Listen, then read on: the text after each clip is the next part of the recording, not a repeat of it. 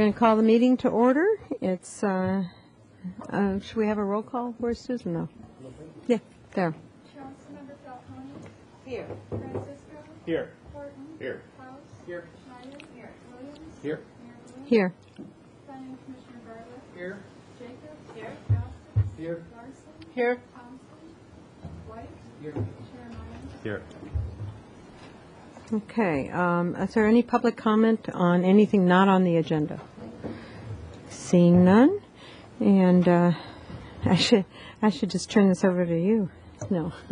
Anytime, feel free to jump in. Okay? Thank you. Number 1, you want to read that for us, Susan?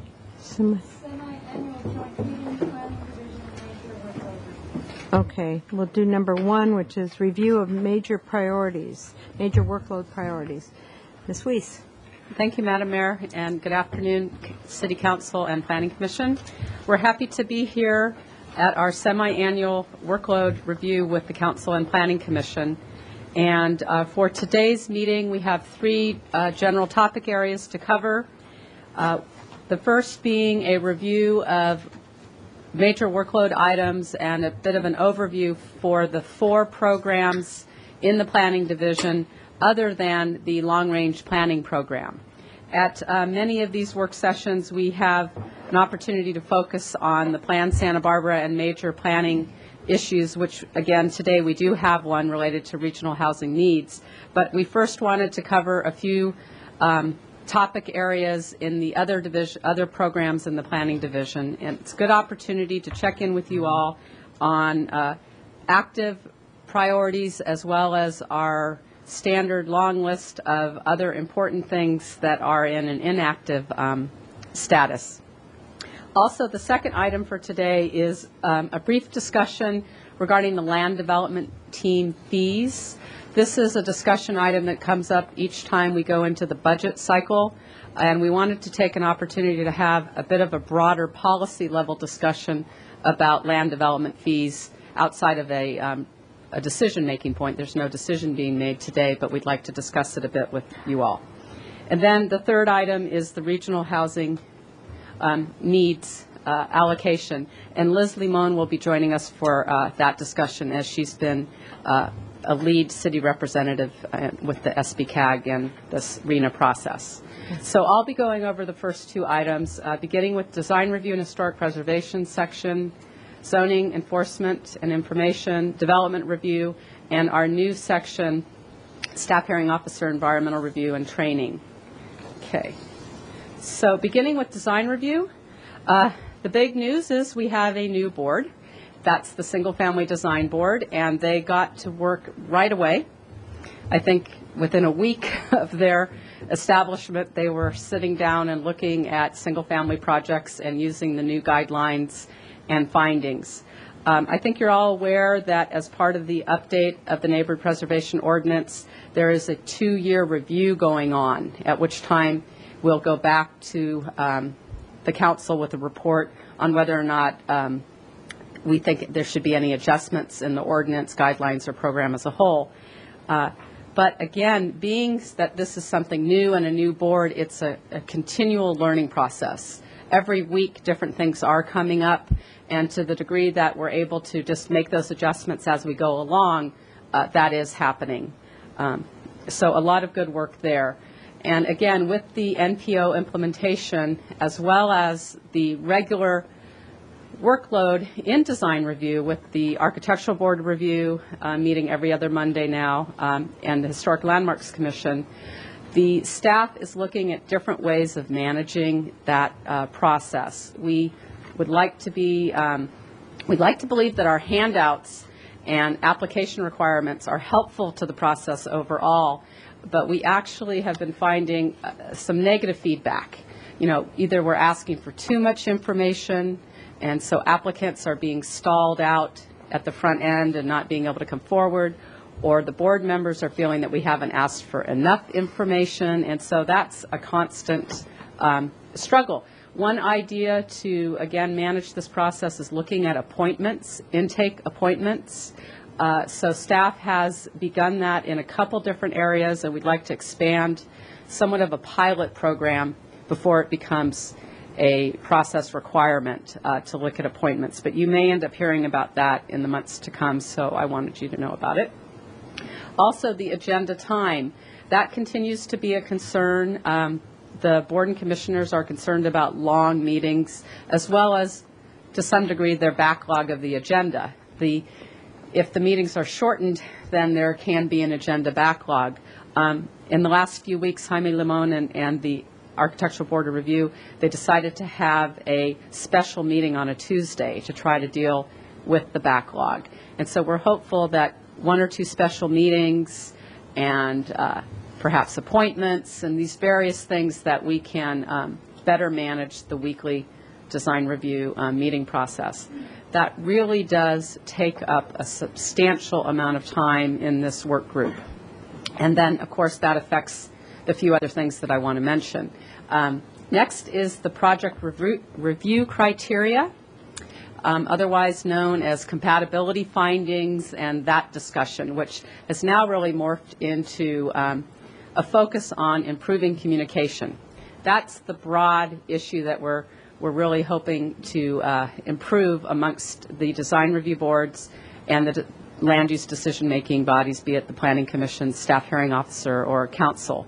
So design review criteria or findings, that subject has been discussed at ABR and HLC meetings and then at the Ordinance Committee. And there has been good discussion to date, and again, what people across the board, members of the community that are concerned about the process, board members themselves, Planning Commission, have focused on the need to improve communication. And now we too do want to look at what are we communicating on, what subjects.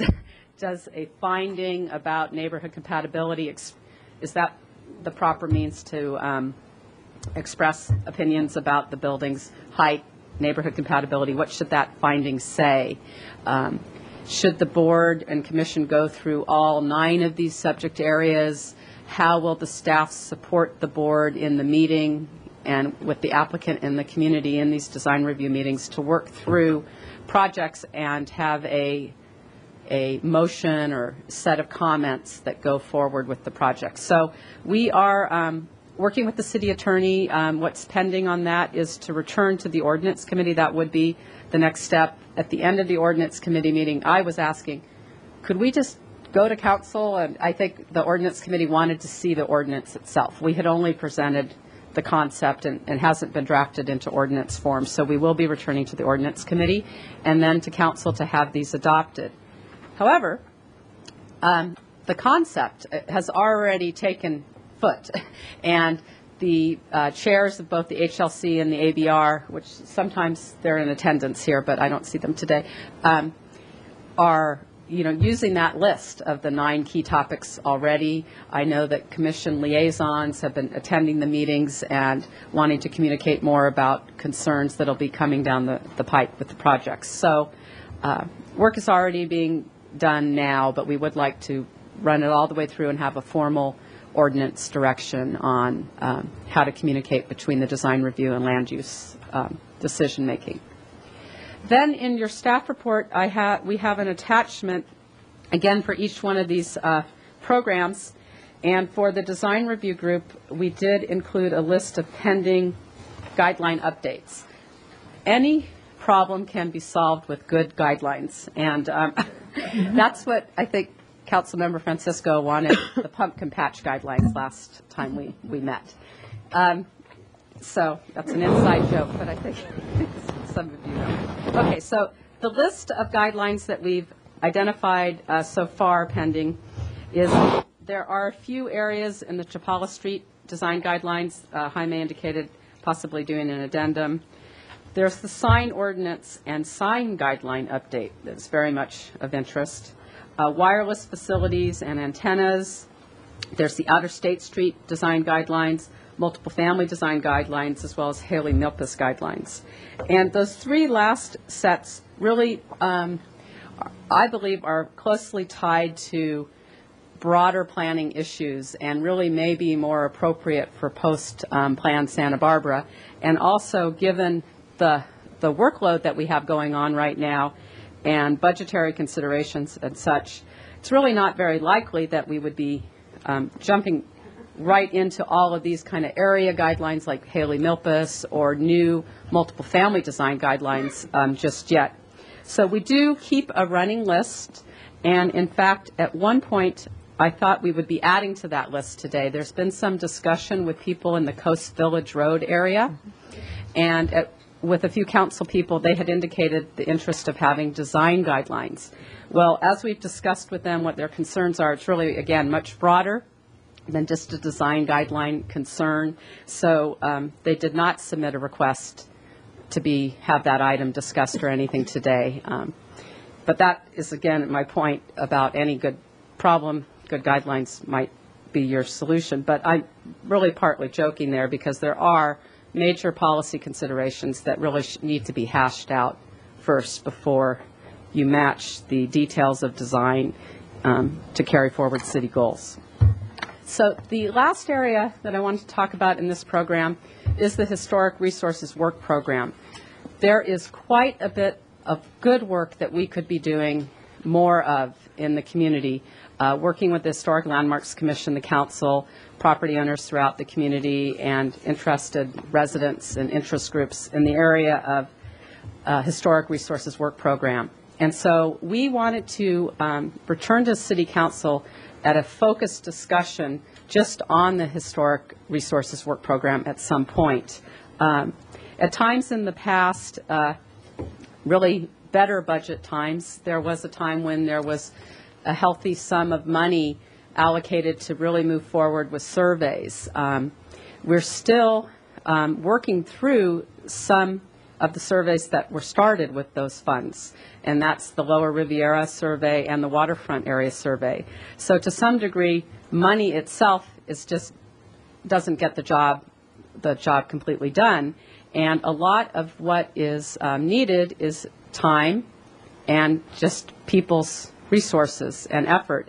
And in the Design Review and Historic Work Program section, as I mentioned, having these 3 boards and commissions and all of the application intake and review and meeting time does not really allow a lot of time for these broader, important sort of historic long-range planning type of efforts and designations and such. So we want to take the opportunity to look in more depth with the council on that. I just wanted to foreshadow that that would be coming. We'll be looking at the surveys that are still slowly making their way progress ultimately towards the council with recommendations from the Historic Landmarks Commission on new historic districts, new guidelines, new ordinances to deal with historic districting plans. That's one element. We are also still working on the Mills Act implementation, and the Ordinance Committee will be seeing that again soon. It is now coming up on the calendar to return to Ordinance Committee with the Mills Act. And then designations. The Historic Landmarks Commission has a designation subcommittee, and they do put in good time and effort in that regard, and yet they seem to stall out. Between the committee, the property owner, and the staff, there's enough players that these designations aren't happening at the rate and frequency that I think people would like to see. So we will be returning to the City Council along with the HLC for more discussion of that sometime within the next several months. It's not scheduled at the moment. Okay. The next section I wanted to highlight is the zoning program. And in the enforcement realm, there's quite a bit of activity. There's a new focus, which has been great, on trees and landscaping. We've been able to make use of an hourly staff position to roll up her sleeves and get out in the field and look at trees and landscaping issues, as well as the city administrator's office has formed an interdepartmental team looking at landscaping and enforcement issues. Signs, we've had some discussions with the sign committee and a number of people in the community and on the boards, and there were a lot of good ideas to address signs. One idea was to just have better PR and promote what the signs are about. So I hope you all saw the Channel 18 piece that was done. When you have a good idea, you call Channel 18 staff, and next thing you know, it's on. And so that was really exciting and great. There's still certainly more we can do in signs, and I mentioned looking at the ordinance as well as the guidelines is something that we'd like to do. There are a variety of land use violations, and some of them are quite interesting. The whole phenomena of what do you call it? Home vacation rentals. That's one that's difficult.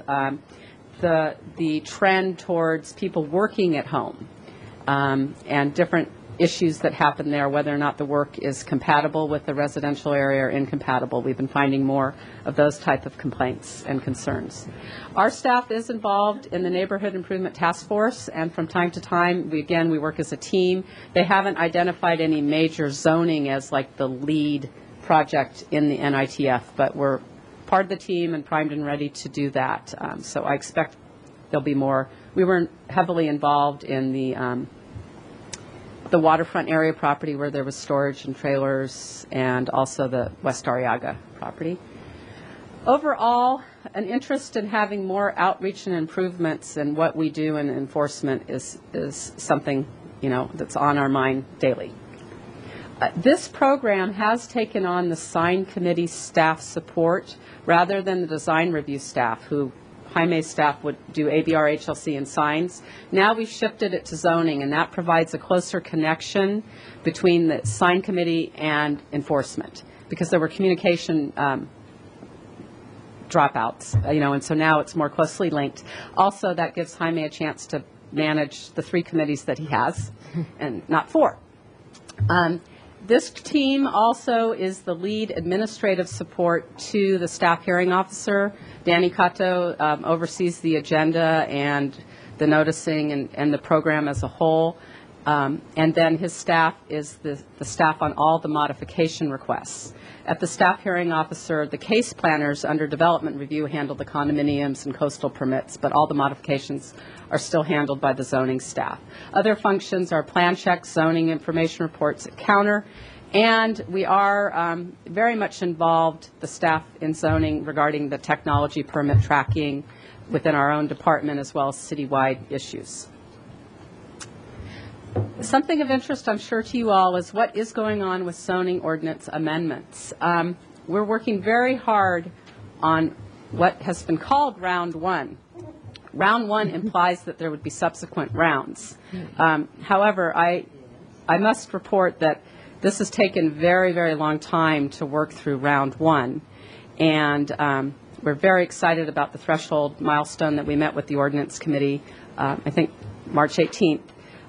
Where we've completed the conceptual discussion of all the key areas, and now we are working with the city attorney's office on the actual drafting of the ordinance to bring the ordinance language back to the ordinance committee, and then from there it would go to city council for an introduction hearing and adoption.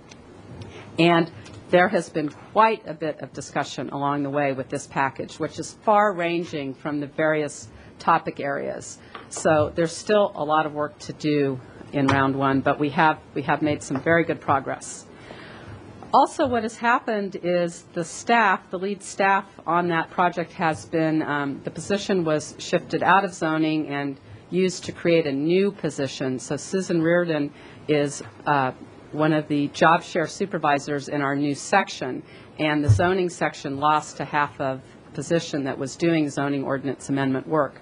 So in reality, the concept of round 2 and all these other topics, they have an inactive status. They're not assigned to be coming up or going to anyone in particular in the division right now. So unfortunately, what is happening is, the list tends to grow. But we are going to be working with the city attorney, as I said, through this round 1. It may be that we can, while we're doing all this effort, start to move along on 1 or 2 topics. It might not be a round of or package of things, but where we have the opportunity and we can focus some attention, we'd like to continue to amend the municipal code, be it the sign ordinance, parking ordinance, or different zoning situations. But the major assignment is coming, will be coming to a close on the round 1. Development review, we included a list of the major projects that are pending before the Planning Commission right now. And of note, certainly, is this is probably the highest volume of environmental impact reports that we have had in some time. The environmental review process that the city uses really starts actively right at the lowest level with our master environmental assessment and special studies. And we do make good use of categorical exemptions after having really considered different issues. Then, of course, when a negative declaration is appropriate, we'll use a negative declaration. Just given the nature of some of these pending projects, their location and such, we actually are doing a couple, quite a few EIRs. So I'm not going to go through each project on this list. The comments that I wanted to make are regarding the number of EIRs, the number of major projects, as well as just the number of projects overall. Again, the workload in the land development team and development review remains high and complicated, yet there is also a slowing down, in the general slowdown in the economy. We have seen some reduction in permit applications, but those folks that are still going through tend to still take a fair amount of time themselves to be going through. So the review challenges beyond the workload as a whole that this section in work is facing, and the Planning Commission and others can talk about it. Again, wanting to improve the communication between the review boards, and also just times of shifting policy. And who is setting these policies? It's like, are people aware and understand the policy basis from which we're acting? And when you do understand that, sometimes there are competing goals and interests, and in ideas that were developed 15 years ago, being looked at freshly today can make it quite difficult for policy decision makers. And so we have seen that in a number of the projects at the Planning Commission, and you all can attest to that yourselves. Also, I just want to make a note that we are looking at a retirement from Jan Hubble, a longtime dedicated city employee who has been leading the development review section now for the past 7 years, 8 years, quite some time. But I think this will be a 30-year career with the city, and so there's no replacing someone like Jan at all. Right. But what we're looking to do is work closely with Jan and share her wealth of knowledge and experience, and looking at different promotional opportunities and ways to cross-train and overfill that position so that this transition between now and September 8th? 26th. Oh, good. September 26th. Okay. Every day that I can get makes me happy. So anyway, but she may not be here for your next semi-annual meeting, and so we may be talking about that transition plan at your next meeting. Okay, I think I was just going to run into the second item. I had asked the mayor if we could just present the first two items together and then have the public comment, and then Liz will join us for the RENA. Okay. So unless you would like to stop and ask questions about the programs, Madam Mayor? I think we're fine. I think we're fine. Okay, I can just go into the land development. Okay, thanks. It won't take that long. Okay, what we wanted to talk just a little bit about regarding land development team, or LDT fees, is several years back now, we took the time with the staff throughout the land development team, and that includes the community development department, planning and building and safety staff, the fire prevention staff in the fire department, and within public works, it includes the land development team engineering section and the transportation planning section, but also includes other facets of the public works department, say the water resources or streets operations sometimes get involved in land development also. So we did a study of our time and effort in different development application types. And what we found was that over time, as our process became more team-oriented, more complicated dealing with different projects, we do spend an awful lot of time, both at the staff level and through the review bodies.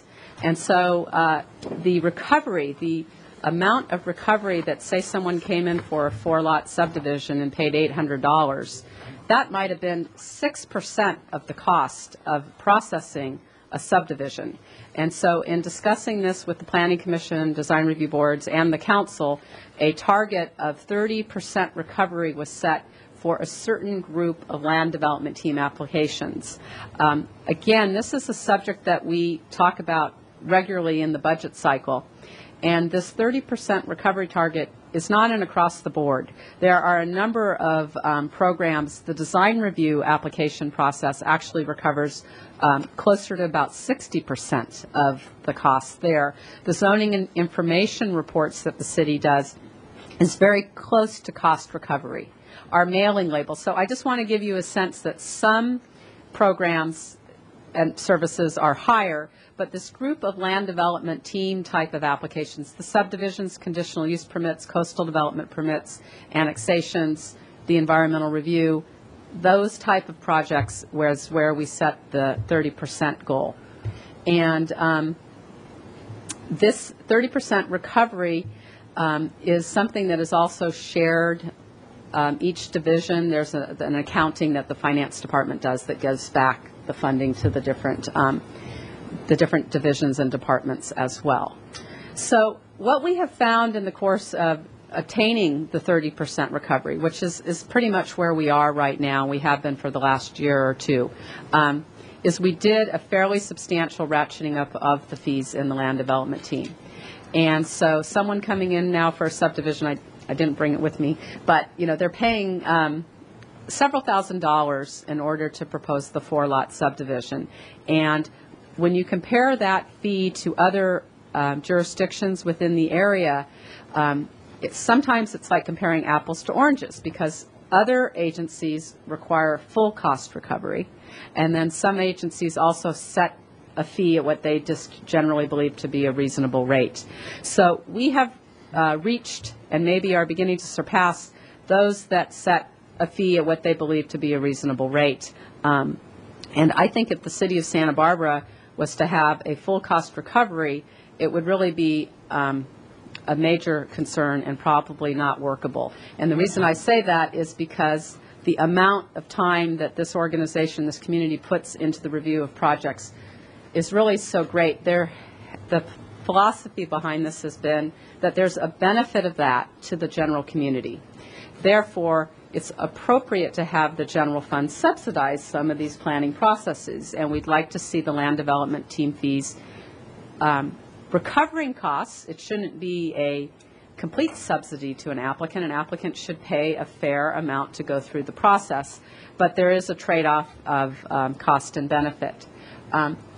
This comes up again every year, and when there are years with tighter budgets, the consideration gets a little tighter and hotter about whether or not this 30% recovery is the right percent. In fact, at the last year's budget presentation for the City Council, a few of you mentioned, well, maybe we should look at 50% or a different percent recovery.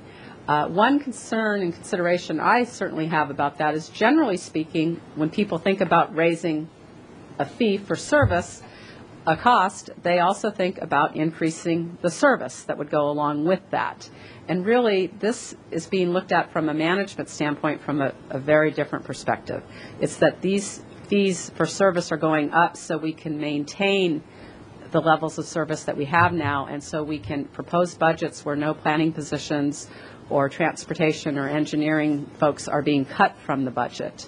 So in order to really consider going up to a 50% as a new target, we wanted to have some just initial thoughts and discussions about what would the approach be for that. We definitely need to talk with people more about it. Should we go and we would probably need to do, again, more time studies as to, refresh our information on what the costs are, talk with different applicants before really taking on a new target as 50%. At least that's where the staff is coming from, because we're the ones that would be communicating this to people on a daily basis. But we want to have this discussion with you because people also will call a council person or complain at a planning commission meeting or something if they feel that the costs have been unreasonable. So this is, we feel, is another great opportunity to have some feedback and discussion from council and the commission. So that's certainly a subject for feedback and discussion. As far as the overview of the programs, I don't have any particular question to ask. I think we have the priorities aligned with what the regular communication we've had from the council are, and we do, manage the daily activities along with the desire to improve systems and ordinances at the same time. But we certainly welcome any questions or feedback you'd like to give us on any of the programs. Oh, and I'm sorry, I made an oversight. I just briefly mentioned the new program, the staff hearing officer environmental review and training. And again, this was a new program instituted this fiscal year. So several months ago, you heard a presentation about the creation of this new program. And I am quite excited and looking forward to the work that they're doing, which includes transitioning out of the zoning ordinance package. That's been still an ongoing thing. Even though we have a new position, we're still holding on to that work, as well as transitioning out of the role. Deborah Andaloro, as the environmental analyst, has now hired a replacement environmental analyst, and she's supervising both the capital program environmental reviews and the private projects environmental reviews. And then Ms. Reardon is working with me as well to be transitioning into the role of the staff hearing officer. Our transition plan called for that to happen beginning of this fiscal year. So she's going to start to share meeting and decision-making time with me as the staff hearing officer. So that would be effective July or so. And training as a whole, again, there's quite a bit of work we can do with our own internal policies and procedures and handouts, and the staff is committed through the P3 program to hold at least 30 training sessions this year. So we're very serious about that, and it really helps people understand the important work we do and feel more rewarding about it when we're better trained and have the tools. So that concludes this part of the report. Thank you. Okay. We should have some public comment if there is any, but it's to this board and commission. Das, do you have a question? Let Paula go first. You're it. You can come up. Yeah, right there, Paula. Thank you.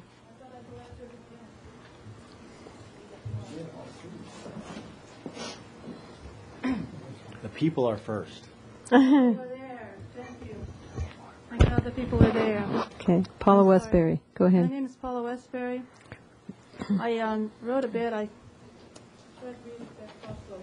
It's a little hard to respond to all the things that are on the pending list because they're really disastrous. Anyway, we'll start with never demolish, always preserve, be well. The city is good, never destroy the city. Okay? Public health issues are, be well. The public issues are a major concern. Don't overcrowd. Don't build. Be well. The Native American people live here in the ethereal field. That is their heaven. Never tear down a building. Never demolish. Never excavate. Got it? This is the overview of Santa Barbara. Some people have never heard of this, but many people have heard it before. Native American land is all around you. The Chumash babies are there, helping all to be well. Never excavate. Save the land, save the water, never excavate. The burial grounds are everywhere. Ceremonial sites are all around. Never ever tear down the town. Preserve the town. Everybody wants to preserve the town. Remember, preserve the town. It is necessary. Don't tear it down. Save all the buildings. They are stronger than the newest ones that are planned. The newest ones are mostly to an earthquake. That is not very good. The old ones went through the 1925 earthquake. They made it, the older ones, they made it, and others were rebuilt, and they recycled everything in those days. And so the things built around then are very, very, very strong. People learned from experience. All the buildings that went through the 1925 earthquake should be safeguarded. Don't wait for the survey don't demolish Santa Barbara at all. Don't wait for the surveys to save historic Santa Barbara. You've got to save them immediately, especially my childhood house, especially 2222 West Alomar. They're big, giant trees, okay, made into to houses here. Don't tear them down. They're historically significant on a grand scale. They are safe. Save every house. Save every driveway as it still exists. Save open space. That's important. Don't build the condos. They have cement, not yards. It's extraordinary what I learned just by trying to save my childhood house. The whole thing is going to be cement with a little 3-foot yard, which is not exactly healthy for anybody. Okay? Remember that. They have, anyway, it's driveways, not yards. Avoid overcrowding. No cinder block. Overwhelming. All these condos are overwhelming to the one-story neighborhoods which need preservation. Preserve the bungalow areas. Preserve all of Santa Barbara. Don't tear it down. You have to do it immediately so nothing goes down at all. It's necessary. Be well. Save all the old-growth redwood tree houses, garages, fences, carports, etc. Thousands of years. The wood is thousands of years old. We have it up to 30,000 in Santa Barbara. From the burl, the redwood burl, the 10,000-year-old tree goes up, and we have them all over the old district. Most of the flat area has it. All the old buildings has it. You should save everything. And the newer houses you should save too. Don't lose any houses. Anyway, these are our national heritage, these old-growth redwood tree houses. They are safe and solid. Save the yards. Don't expand the houses. Don't expand into the yards because you have to tear the houses apart to expand into the yards. Don't go up. Don't go out. Just don't mess up those yards. They're really special. They're full of Indians making everybody well. Don't tear down Santa Barbara. It's historic. It is scenic. Never let it go. Enough buildings. Save the town from demolition. Let's have historic preservation. Actually preserve everything. Let's have environmental review that actually saves Santa Barbara. Be well. Thank you. It's really important to do it immediately because you shouldn't ever, ever tear down Santa Barbara in the first place. I finished my page. I actually got it. I have another page of just information which I'll give. Okay. But it's really important to do it immediately because everything that's built in this long list of pending things are really disastrous because every time you build something, you got to tear down Santa Barbara. You shouldn't tear down anything at all, okay? Thank you very, very much. You're all very wonderful. I'm sorry you have to work so hard, but if you really preserve, there's a lot less work to do, okay? Thank you. You just leave it the way it is. Thank you. Okay, it's to the on what she did. Yeah.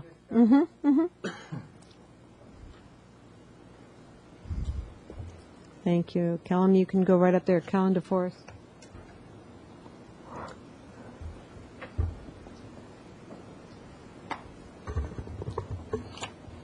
Good afternoon. I'm Kellum DeForest, and thank you for this presentation and the subjects that are being discussed.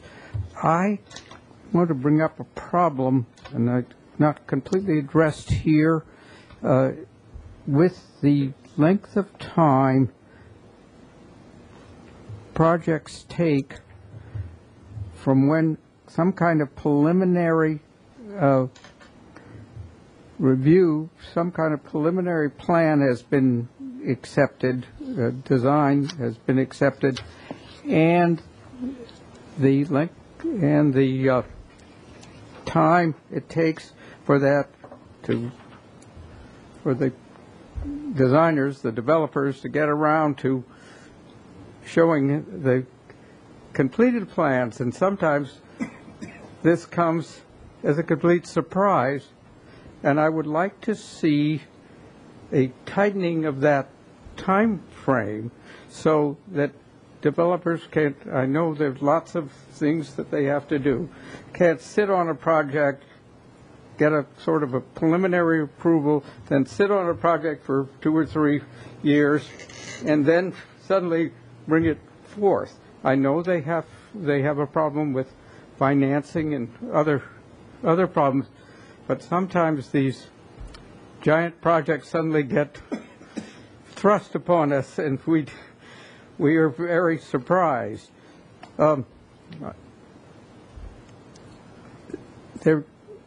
And this list here is very helpful because I don't know whether the general public is fully aware what the Whole Foods wants to do on that or that project there where the Circuit City is now, or across the street where the Sandman is. These huge projects, I don't know whether all those people out there on the upper west side are aware of what is proposed, and when suddenly it comes up as a fait accompli, they're going to hit the ceiling. So there does need to be a better way of handling that process. And this is especially true with projects that come forth and they have the architect makes a beautiful renderings, but they sort of leave out what's around them. But I know you are working on that. But certainly when they first come to you, they really have to show how their project is going to impact on the neighborhood. Thank you. Right. Okay, thank you. Any others? Okay, Mr. Williams?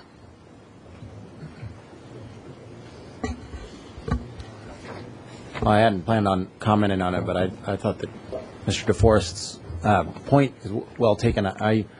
Part of it's, I suppose, a sense of self-preservation.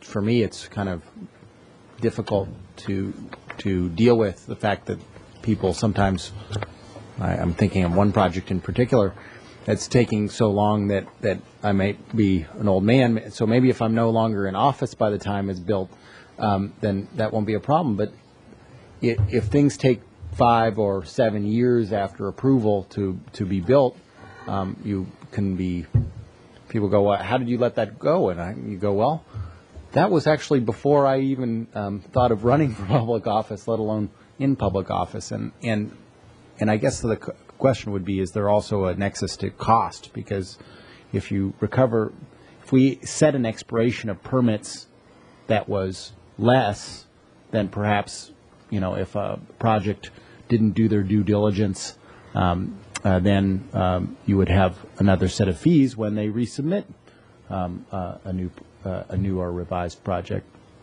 So I guess that's more of a question and a comment. Well, the question, do you want that answered first? Sure.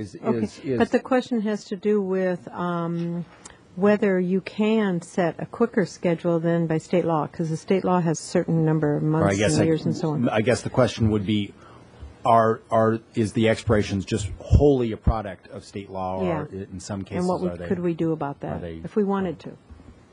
Sweet. The application processing timeframes are a combination of local standards and state law. The city has adopted a standard through our development application review process that if an application sits dormant for, I think it's 120 days, then it could be deemed withdrawn and inactive, and that you would need to pay fees again. That determination you can, I think, appeal to the community development director. Jan, do you want to answer this? Why don't you come to the mic? Okay. A whole lot better if Jan answers this question. But I did want to comment just on fees, though. Well, Jan, if you would address that too. There you go. So that would be best. Thank you. Say we're not going to be able to replace her. Thank you, Madam Mayor and Council and Commissioners. We do try to encourage people to come back in within 120 days, although I will be honest, with the amount of work that's going through the process right now, we are not unduly upset if somebody takes longer. We have a complex process. We have a pre-application review, and then we have development application review, which is the formal submittal. And we have to make a determination when that comes in that it's complete or incomplete within 30 days of receiving that application. Most of the time on its first attempt, it is incomplete because there are just so many things. I think once in all the time that I've been doing this, I can recall that we actually ended up with something that was conditionally complete on the first review round. Most take a couple of times through the process just to get to the point of being complete. And sometimes we ask for pretty extensive special studies. We need geotechnical reports. We need biological reports, noise studies, all kinds of things, and those often take more than 120 days. If we don't hear anything within a year, they're really more considered to be withdrawn. But we do have a couple of projects that are on 7th or 9th darts, because they are complicated projects. There are lots of concerns, and a couple of these projects have taken so long to get to the point of being complete that they've had new things apply to them, like the whole stormwater management plan is a really good example. So it does take a while to get complete, and then we are, with the exception of those projects that require some kind of legislative action by the council, such as an annexation or a rezone or a general plan amendment, we have, but for the rest of those, we do have timelines that we're supposed to work within under the Permit Streamlining Act. And if it's a project that has an exemption, then we've got 30 plus 60 days to get this to the Planning Commission for a decision, or to the staff hearing officer. With a negative declaration, we have 180 days for an EIR. We've got a year to complete and certify the EIR, and then another period of time, about 90 days or so, to get to the approve or deny the project itself. We try to keep those tracking together. It makes more sense usually to certify certify or approve the negative declaration or the EIR on the same day that we consider the project itself. But we do have some leeway in doing that, especially for a significant project that requires changes to the project once the EIR is complete, to come back to the commission. And then the fees. And let me maybe third add dart, yes, we do Let me add a permutation.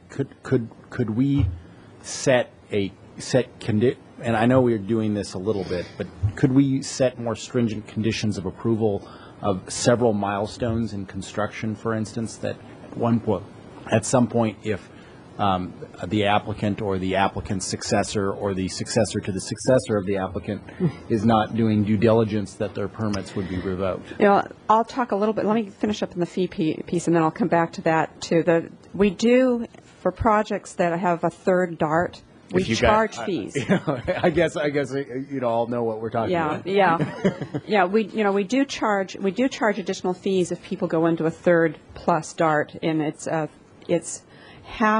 quarter of the highest fee that they paid as part of their original submittal. But we are losing something in there. For projects that take a long time to get to the point of being complete, the fees have gone up around them over time, and yet they are still being pegged on the fees that they paid when they initially came in. Yeah. So there's maybe something that would be an incentive, is that if they take too long a time, then we at least pick up the adjusted fees, the net increase that's occurred since they originally paid their fees. That would be another possibility. On the other end, once a project is approved, a lot of that does have to do with state deadlines. Subdivision map is good for 2 years, and they are allowed up to 3 1 year, or actually they could even do a 3-year extension. So they're allowed 5 years total once they're approved. Part of that has to do with, at one time modifications were only good for a year, and we upped it to 2 years. And the reality is we were doing time extensions for almost every single modification, because it takes time to finish with the design review process, get your building permit, and get your financing. So a year really isn't enough. 2 years is barely minimal in some cases, and when you end up with a little bit of a sneaky economy like we have right now, we do have people who are beginning to say, I need to extend my approval so that I can wait a little bit longer to start the construction, because the economy has slowed down and I can't do it right now. So, and then once the building permit is issued, then they're good for 180 days or 6 months. They can get an extension, and I know the new code sets some additional language on how those extensions work. And then, of course, there are projects that we deliberately allow a whole lot longer, and the Fess Parker project being one of those, where we did a development agreement that gave them a lot more time to construct, but in exchange for giving us the property for the park and completing a number of public improvements. So, complicated. I just want to quickly add another comment on the fees, just since we're talking about land development fees. Wanted to refresh your memory that last year we created a new land development team fee, and we called it the recovery fee. So when people come in now, after they've paid their planning commission and ABR, and then they prepare their working drawings and they go and get the building permit, we collect a fee that we called it recovery. At that later date, it's called it's a 30% of your original application fees. So the same point that Jan was making about what are you paying any increase in fees that you collect as projects over the life of the projects. Our approach when we instituted this fee, and I think some of you will recall talking about that, was 30% of the original application fee. So we also charge a certain amount if people revise their project halfway through the review process. That's another opportunity to collect fees. But overall, it's not with a heavy hand. We often give people relief if they ask for it for these additional fees. They can appeal the decision that they're incomplete to the community development director, et cetera. So there's the recovery fee, revised project, third DART, and the original application fees. So that's our universe at present. Madam Mayor. So I guess my comments on fees would be that, to me, I would have to hear something more substantive than we're going to have some complaints about upping fees to not go in the direction of 50% recovery. Such things that would make me feel okay with not quite hitting 50% would be if we implemented, as we've discussed before, and as staff has talked about bringing forward, a per unit or a per square footage fee over a certain unit size for especially in the downtown for mixed use projects. So you set 1,000 as the typical size, and then for every square foot over that, you set an impact fee to deal with. What I've advocated for is that fee going towards affordable housing that mitigates market rate development and open space acquisition, because we don't have any mechanism for open space acquisition in the city besides the RDA, which doesn't run out of money. Or I suppose the other thing that we could, if staff feels, is that such 50% fee cost recovery would end development in the city, and I don't think you're going to say that, and I think there's always excuses. I mean, there's excuses now. Right now the excuse is the economy. Some days the excuse is, Lane Schneider is going to stop all development in the city. But there's always an excuse, and to me, fees are appropriate. They're especially appropriate if and when we can give better service. And I think sometimes we would probably get stakeholders more interested in a 60% or a 70% cost recovery than a 50% if there was more timely delivery of services. So that would be my comments on fees. My only comment on the rest of the presentation would be just a plea that obviously zoning overview is busy, like all parts of the community development department, but there are, to me, are a lot of people in this community that are suffering and will continue to suffer and will no longer be a part of this community if we don't address changes to the condo conversion ordinance. And so to me, I think that we need to prioritize this as the next thing from the pending and active list that moves up to the active list. And I think we've seen plenty of issues and appeals that have been hard to handle because we have not updated that. Okay. Mr. House?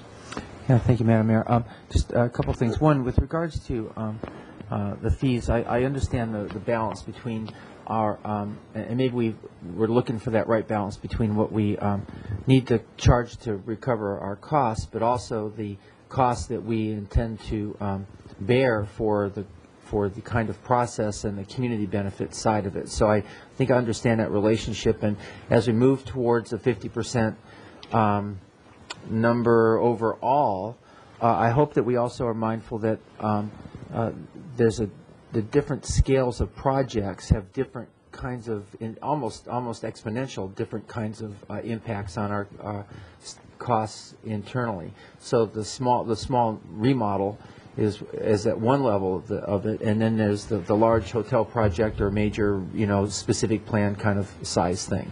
And I think that when we do this, it may not be a one-size-fits-all kind of a fee schedule.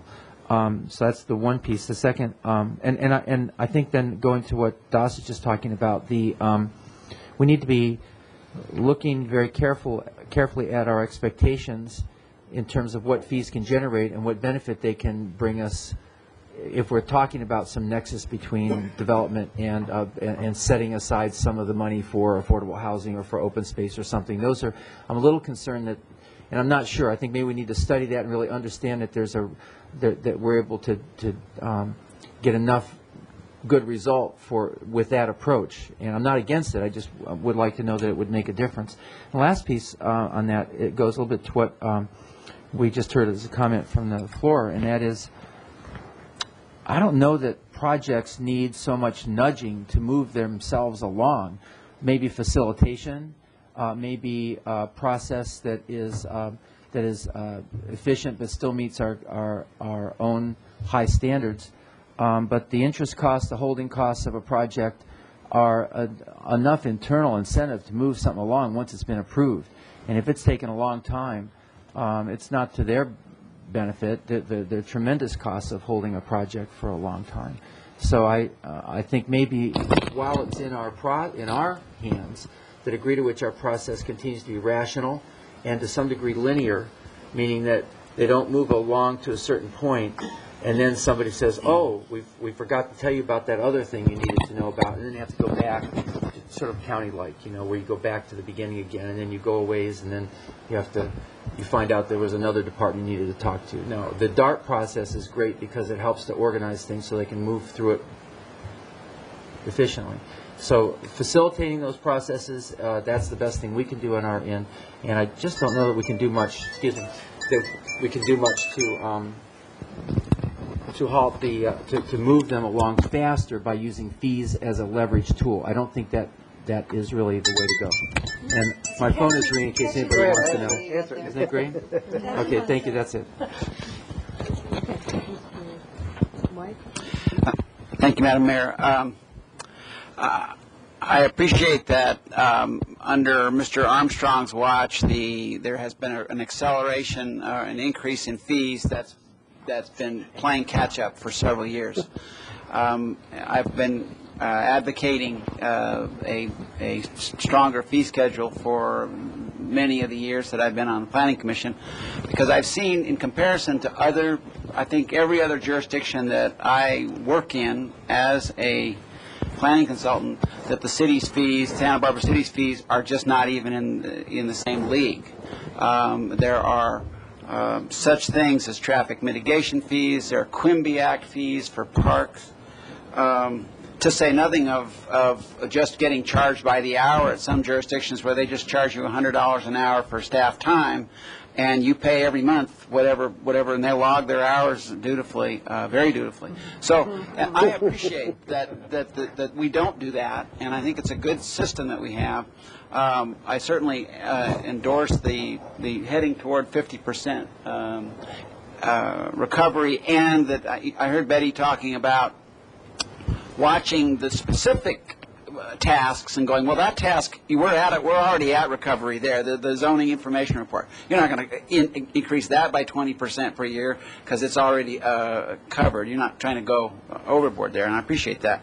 The one little element that I've seen during my time is getting behind the curve with fees. I think that it's almost like interest rates, where I see the city having the ability to drop fees when we hit a bad recession.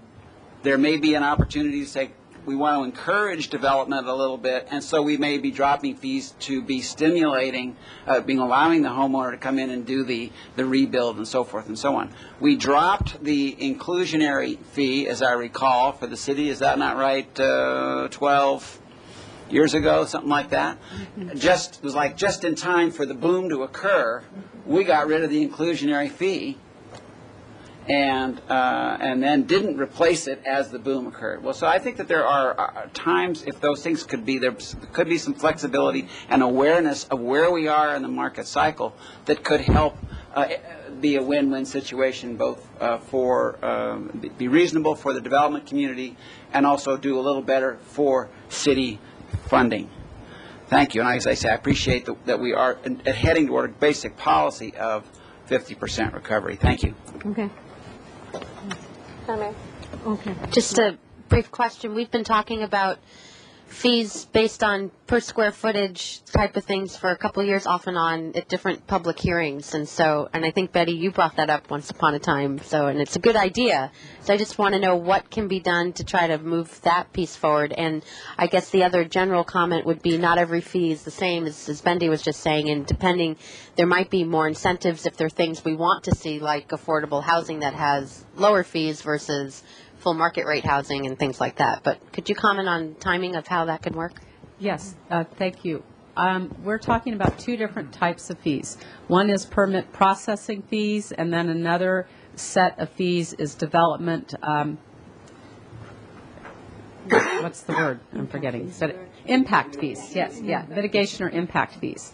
In terms of the development and mitigation impact fees, we have been doing, Liz Limon actually, again, this is something that we have as part of the Plan Santa Barbara. We've done an initial study and review across the board. What are other communities doing? What might we generate in terms of revenues in the different areas that you could do impact fees tied to parks, housing, looking at our development activity trends, how much money might be generated with certain different types of fees. The first presentation of that information is going to be before the task force, the special task group that the council created to look at public financing issues as a whole. So the development fees is really just a part of that overall public financing issue. We also plan on bringing that consultant we're working with to the Planning Commission as a presentation and discussion item at Planning Commission. And really that's more in the realm of Plan Santa Barbara. Staff hasn't proposed it as an independent action to take quickly, although I think council members have expressed that as a possible desire. We've still put it in the pot with the Plan Santa Barbara, and it is just around the corner. I don't know if we have a date. May? June? April for the task force, probably May for the Planning Commission then. We can turn it around. Thank you, Liz. Then as far as your other question, we do differentiate. If you look at our fee resolution, you have to have a guide, a professional show you. No, it is hard to find out. We charge less for conditional use permits, and there are different appeals are a bargain in the city, and I think that was intentional. We've kept the appeal fee low to allow access, but that may be a policy issue that you'd like to look at as well. So we don't do an across the board. We look very carefully at that. There isn't a special affordable housing fee, though. We have not done that, and there isn't a discount or anything. That could be something we look at, but the Housing Authority generally doesn't pay the fees at all. But if you have an affordable housing project, say, inclusionary is 15%, but someone's proposing 35%, they still pay the basic fee, as it is now. Okay, thank you. We need to probably move on. I think the next item is of interest. Was it? Oh, okay. And did you, John? I did have a short comment. Okay. Okay, go ahead, John, and then we Thank you, Madam Mayor. Sure. Just a couple of things. On the fee issue, I think we've kind of hit that one as best we could. We're also seeing projects that go before ABR, and I think Mr. Bartlett will attest to this, many more times than 2 or 3 times, and that's an opportunity to say 3 strikes and you start over with the whole new fee. The same thing goes for as-built permits. We're seeing a lot of as-built permits come before the city, and they just get double the fee. I think It's high time to quadruple or quintuple that fee so that it's actually punitive for breaking the laws that all the rest of us abide by. Lastly, the outer state street design guidelines. It's disappointing to see that pushed out 3 years. The Planning Commission was unanimous in making the recommendation to council that it be initiated before the end of '07.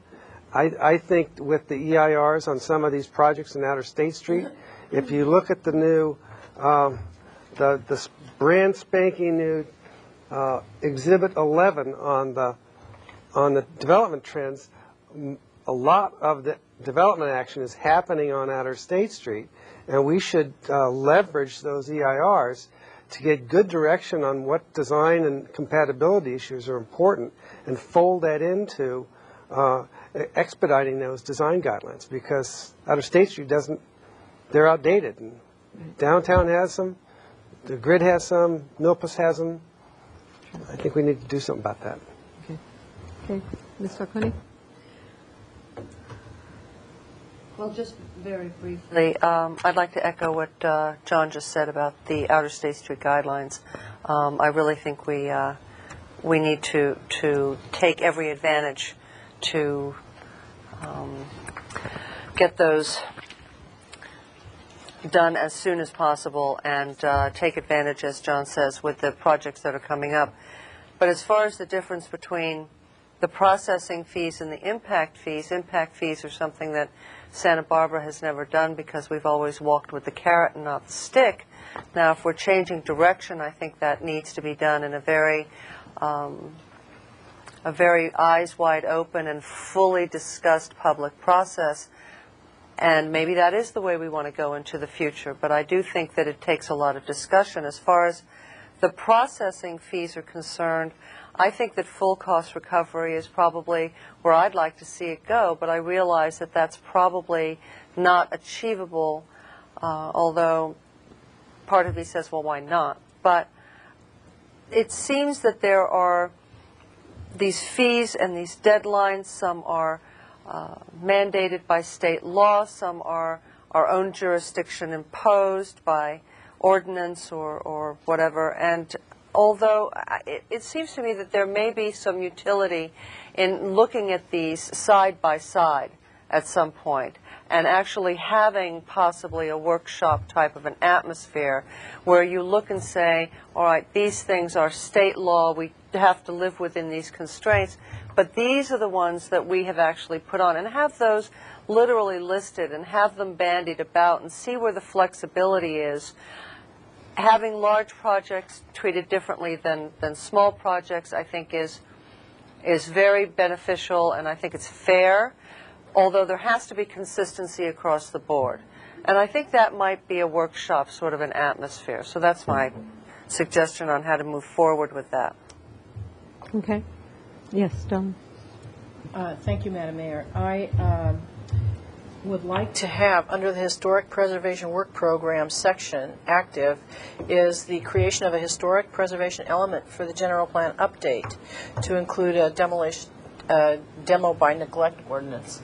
I think that we need to put some real teeth behind what we're doing historically, and when we talk about we're being a little behind on, or a lot behind on designations and things like this, I think that the whole process would benefit if we address it in our general plan update. So not having one, I think it would be very timely for Santa Barbara to join many other fine cities that are getting great ones. So everyone thinks we're the leader in it. We need to surprise them and do it. So thank you very much. Okay, thank you. Madam Mayor? Ready to move on? Yes. Yes, I'd love to have you move on. I just wanted to clarify one thing regarding Upper State Street. The council acted to delay the Upper State Street guidelines for a couple reasons. One, there was a budgetary concern, and two, to look at transit corridor study first. So we will be returning to the council with that question at the appropriate time. It's not a foregone conclusion, just given whatever decisions are made about the transit corridor and the time on that, there will be an opportunity for the council to check back in and say, is now the time to pick this up? I just included it on the list as a possibility of being at a later date. But I don't think I'm necessarily in a position to make that decision, on my own, but I did want to communicate that to you all just by saying 2010 or post-Plan Santa Barbara. You'll note that that's how it was described. And then with regard to the Historic Preservation Program, much of the work that I think needs to be done, wants to be done, no real need to wait for Plan Santa Barbara. Again, there can be a lot of good work done in that arena based on our current general plan, conservation element, a variety of city policy. So that's why, again, we want to make an effort to have a full discussion about that with the council as soon as we can. Thank you. So I would like to turn over to Liz Limon now to present the RENA presentation. Madam Mayor? Okay, I think there was one question or I have a comment. quick question for okay. you in regards to this. Can you give me a reasonable explanation why we're not looking, and this has to do with lowering costs which relate to fees, and these design guidelines in a number of these major areas, in particular Upper State Street and Milpas and Haley, why we're not looking, or at least starting a more robust discussion about form-based codes in these areas which allow quicker processing, lower fees, lower cost to staff time and staff times and stuff like that. Well, I think, again, that's why I think the design guidelines can somewhat be the cart before the horse sometime. Your comment being, what are the zoning-based parameters for size, bulk, scale, height, setback, amount of open space? If any of those types of things were going to change within the zoning format, you would want those done first before and along with design guidelines. Really, I think the form-based coding is a marrying of zoning and design more closely together. And that option or consideration, I believe, is still on the table when we look at different area plans that could be coming out of the Plan Santa Barbara process. So I don't think we've foreclosed that.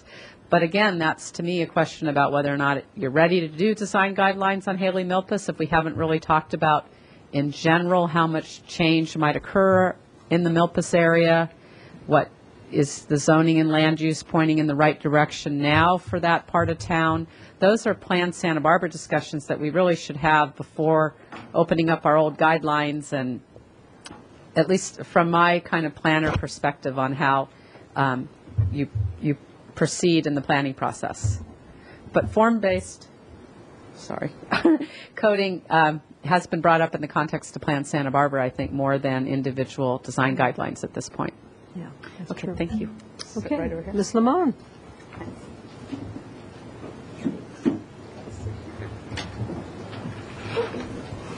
Hi, good afternoon. Hi. Thank you for taking this time to let us brief you on things that have been happening at a technical planning level that became political very quickly. And so we'd like to brief you on the regional housing needs allocation process. And at the conclusion, I wanted to give you the context and the background and then brainstorm what our next steps should be. As many of you know, state housing law requires every city and county to update their housing element roughly every 7 years. The beginning of that process is what's called the regional housing needs allocation process. But state housing law identifies availability of housing for the growing population of the state of California as the highest priority. That's one of the reasons why the housing element law is different from the other state planning laws that don't necessarily apply to charter cities. Housing element law does. They consider it of vital importance. Housing law requires cooperative participation between government agencies in order to plan for the housing for a future population. And it really clearly states that all communities must plan for the housing, especially for all income groups. And those objectives follow straight through into our housing element. The regional housing needs allocation process is really dictated, again, by state law. And the objectives of that process is to increase the housing supply throughout California. And it also specifically wants to increase the mix of housing types. Tenure is renter versus owner-occupied units, and housing affordability in all jurisdictions. And the objectives of RENA also are to look at the housing needs of all economic segments and to work on jobs, housing issues, and to avoid an overconcentration of income groups, overconcentration of low-income households, to distribute the responsibility for that type of housing throughout the county. So back around November of this year, SBCAG, the Santa Barbara County Association of Governments, got the final allocation from the State Housing and Community Development Department of how many units the county would have to plan for in our next planning period for the housing element, which is 2007 to 2014. And the number we got this time was 11,600. In 2002, the number was 17,000, close to 18,000. So this was a significant drop. It reflected state-wide projections about population growth not being quite as extreme in the growth. They tempered down their growth projections, mostly based on many different demographic factors and economics. So we got a number that was significantly less, and everyone across the board felt pretty relieved, and you could look back to SBCAG staff saying, I think this process is going to go better because we have a smaller number for the county, so probably everyone will get a smaller number going into their housing elements. And so the next step after receiving the number from the state, SBCAG is responsible for then distributing that number down to the cities and the county. And then cities and counties are responsible to plan for that number in their housing element. Plan for means we have to show that we have a land inventory and a zoning capacity to meet the ultimate number that comes down from SBCAG on the RHNA. So back in November when SBCAG got that number, they designated their Technical Planning Advisory Committee, or TPAC it's called, to hold public hearings and develop recommendations on the RHNA. I am the city's representative, the main representative on TPAC, and for the last 2 years or so have been saying, last time in 2002, everyone said this process is broken, it doesn't work right, we need to do it differently. And unfortunately, time didn't allow for a different approach. And I think it's unfortunate, actually, that SBCAG board delegated it to a technical planning advisory committee, especially since it's clearly becoming a very political decision. And many other association of governments designated steering committees with elected representatives and the technical planning representatives around a table to figure it out at the same time. But that is not the process that was developed for by SBCAG for this time around. So since November, this technical planning advisory committee has been holding public hearings and working on developing recommendations for how the 11,000 units should be distributed throughout the county. We looked at north-south issues within the housing market areas of either the south coast of Santa Barbara or the Santa Ynez Valley, the Santa Maria region, and Lompoc Valley. And I have my super huge binder. I have a series of binders that have, since November, I've been able to accumulate quite a few reports and a lot of paperwork. So if anyone wants to know the details, be happy to share that with you. Again, state law says the RHNA process should allocate a fair share of the housing need to all jurisdictions.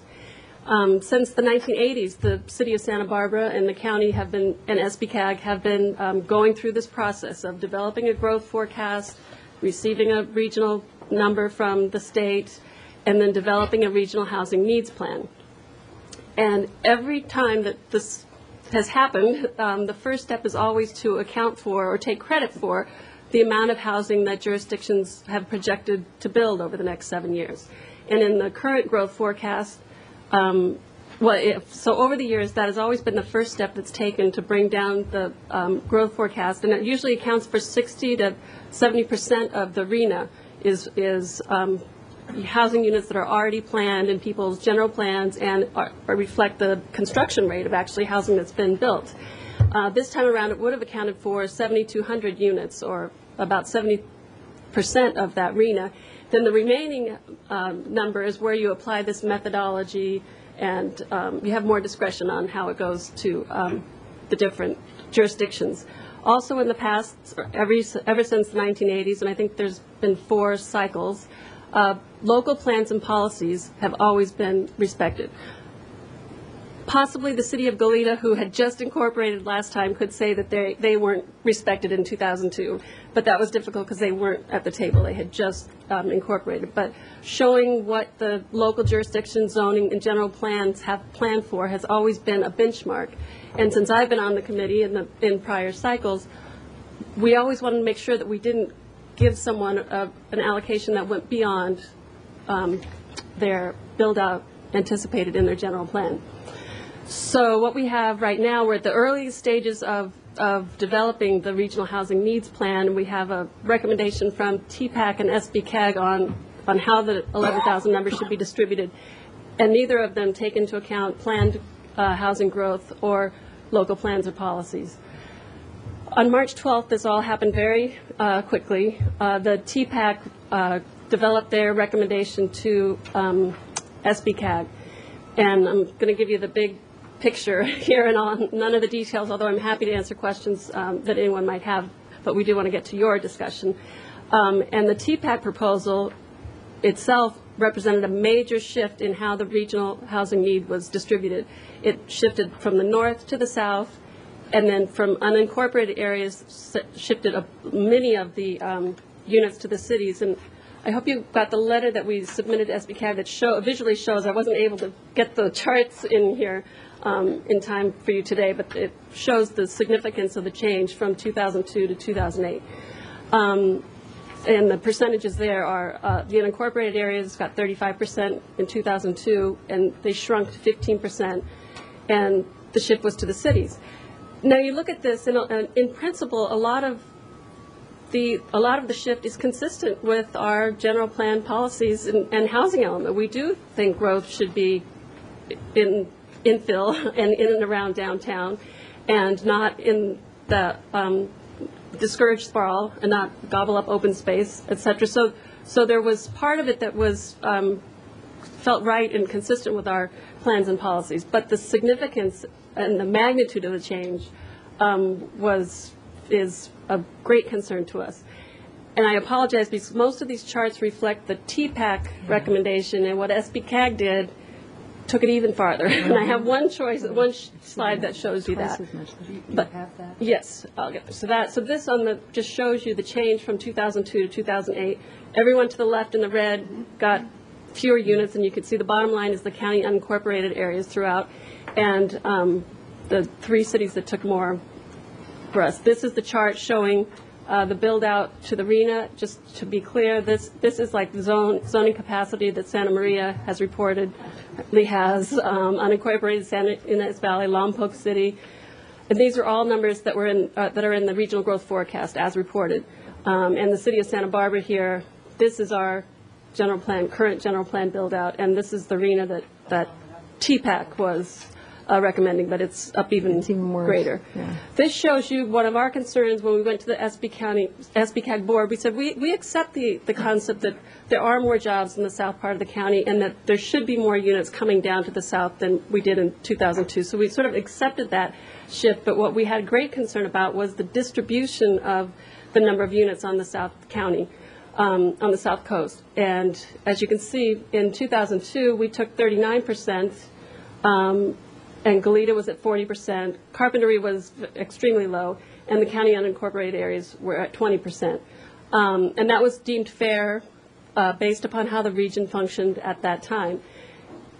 In 2008, the Technical Planning Committee, over my objections, and the county staff person was very strong on the committee, and I'll show you a few quotes to give you an idea of what we were up against. Anyway, the TPAC proposal ended up assigning us 56% of the entire South County allocation. Again, a lot of discussion about the city has all the jobs, the city's creating the need for housing, and the city should be building the housing. And Goleta was at 27%, which was down from before. Carpentry went up, and they were fine with that. And the county was at 11%. What the TPAC was recommending was a major shift. This was the position I ended up taking, a major shift in regional planning. And it was a policy shift that is not reflected in the county general plan, and it wasn't reflective of how the South Coast functions. Again, we were okay with the north to the south shift in units, but the magnitude of the shift from the north to south and the magnitude of the shift from the unincorporated areas to cities, again speaking for the South Coast, was much too significant for us. In fact, even in a recent staff report to TPAC, the SBCAG staff said The RENA is a very blunt instrument to achieve this sea change in land use policy. Again, the South County distribution isn't reflective of how the region functions as far as we are one jobs and housing market. And we also felt strongly that local plans and policies should be considered. I just had to put this in here. This is from a county letter to give you an illustration of the extreme conversation we had at TPAC. They submitted a letter in February, one of many correspondences, that they claim that the cities on the South Coast have significant housing deficiencies and that the unincorporated areas actually have a surplus of housing. And that, again, it's the city of Santa Barbara's responsibility to house the workers here and not any unincorporated areas, Summerlin, Montecito, Eastern Goleta Valley. And so below it actually shows that they did a jobs housing analysis for the South County, and their conclusion, they didn't recommend this, but this was a study that led to their other recommendation, was the city of Santa Barbara should add 23,609 units. We have 37,000 on the ground today. Yeah. With the straight phase, and then if you see down at the bottom, the county unincorporated area is 0 because they have a surplus of housing on the South Coast. Yeah. So here's the graph showing what SBCAG approved. The recommendation went to TPAC, or went to the board just last Thursday. The mayor was there, and I strongly urge you all to watch that. Oh, they have copies. And okay. It was a very difficult meeting, and the outcome for us was really grim. And we had the letter. It was very clear that no one had looked at the letter. No one was interested in hearing the letter. No one was interested in hearing Betty's compromise, which was, again, just to look at the South County and try to do a more fair distribution of units. It really wasn't a matter of facts. It was... Yeah. They didn't discuss it. There was no discussion if you watch it. No. And so we ended up with, again, this is a vote on the methodology, on how to distribute the units. SBCAG voted last week to give the city of Santa Barbara about 4,400 units. Next is Santa Maria, has less.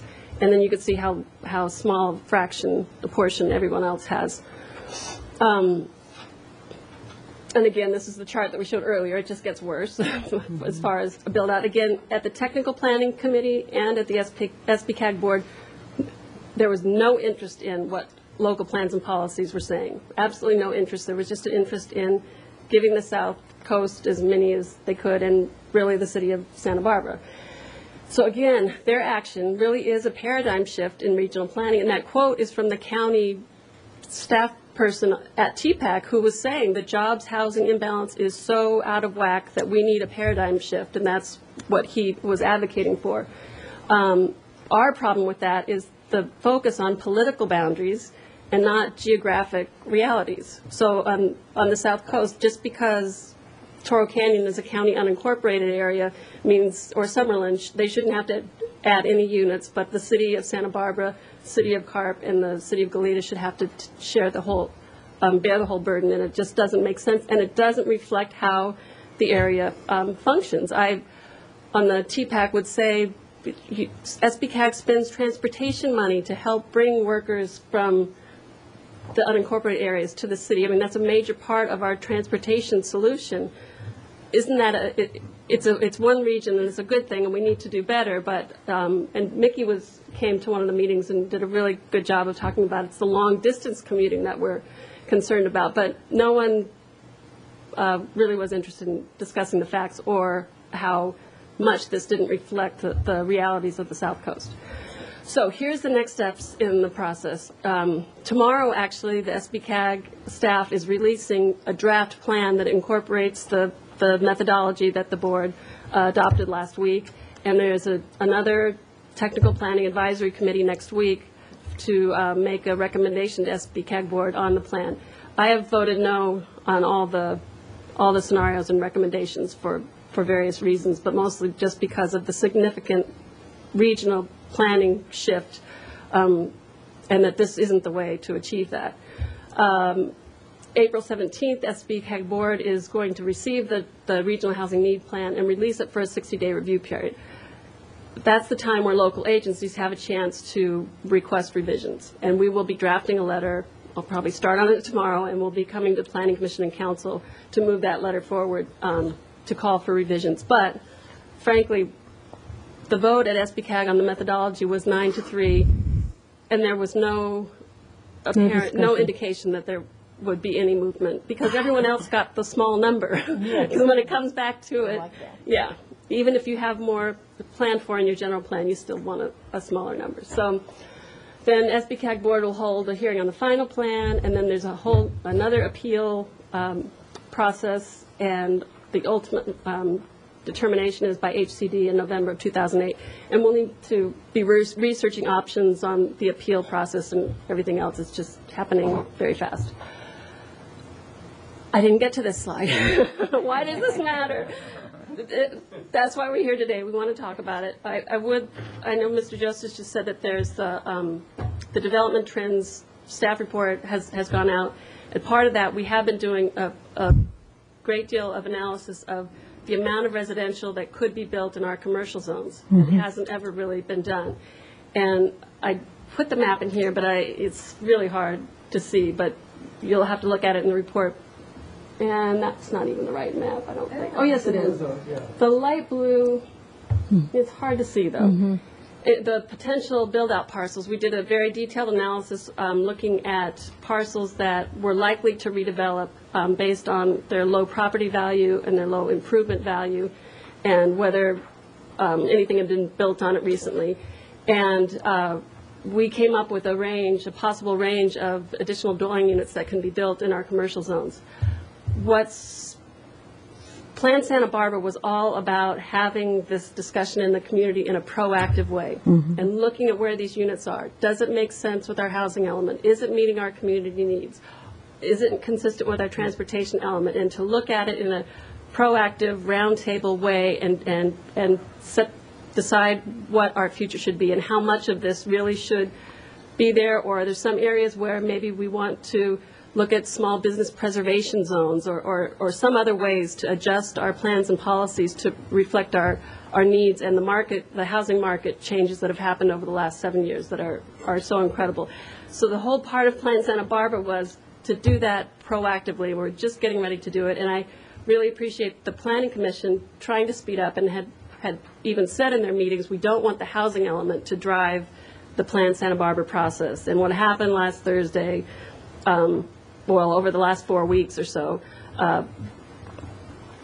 it is potentially very significant, and it could drive this process.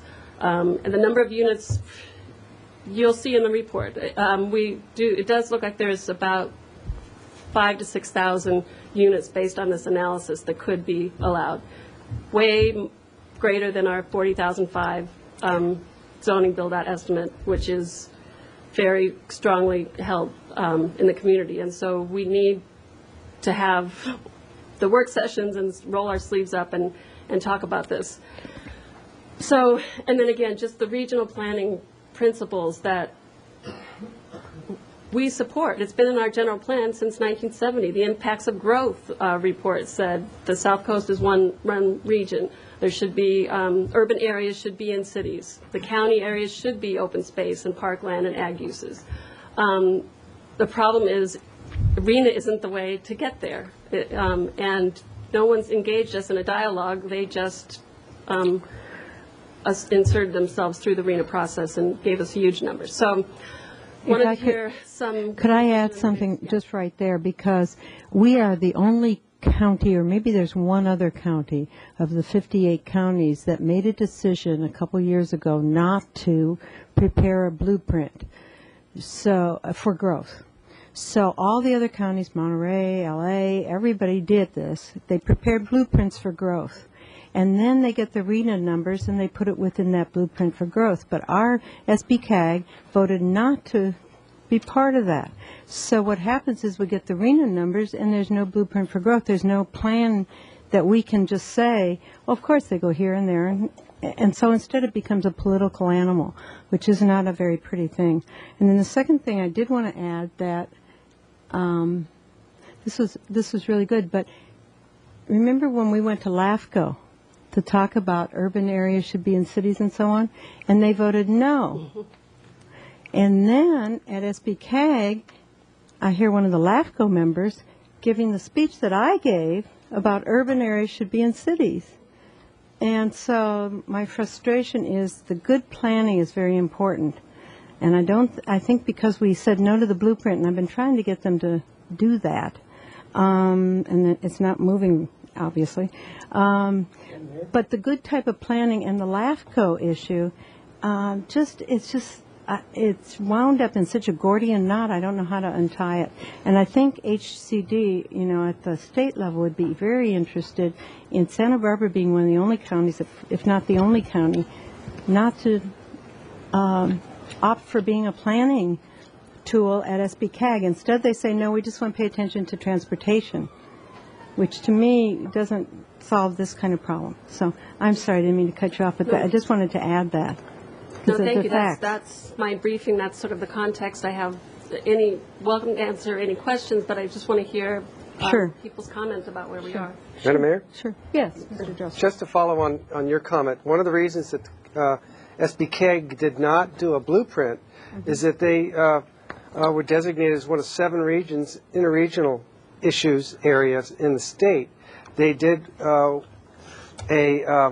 interregional partnership report, which had a whole series of comments about collaboration, about strategic partnerships, and that report has gone nowhere. Which is a shame, because it's a good report. Roger was there. Mr. Horton was really a hard worker in trying to make this happen, but and he said at the time it's going to sit on the shelf. Yes, and so this is the death of regionalism, as far as I'm concerned. This action is the death of regionalism in Santa Barbara County. Bad. Okay. We have a couple speakers, but if we have questions, go ahead, Mr. Myers. Thank you. From what I can read and what I've seen, it's hard for me to understand some of the methodology, in particular the Goleta number. Can you give us a little, and it sort of pertains to your comments about how we politically look at this from other areas in the South Coast region like Summerlin and some of the unincorporated areas. But why did that Goleta number change so significantly to the downside, from the 40-some% to the 20%?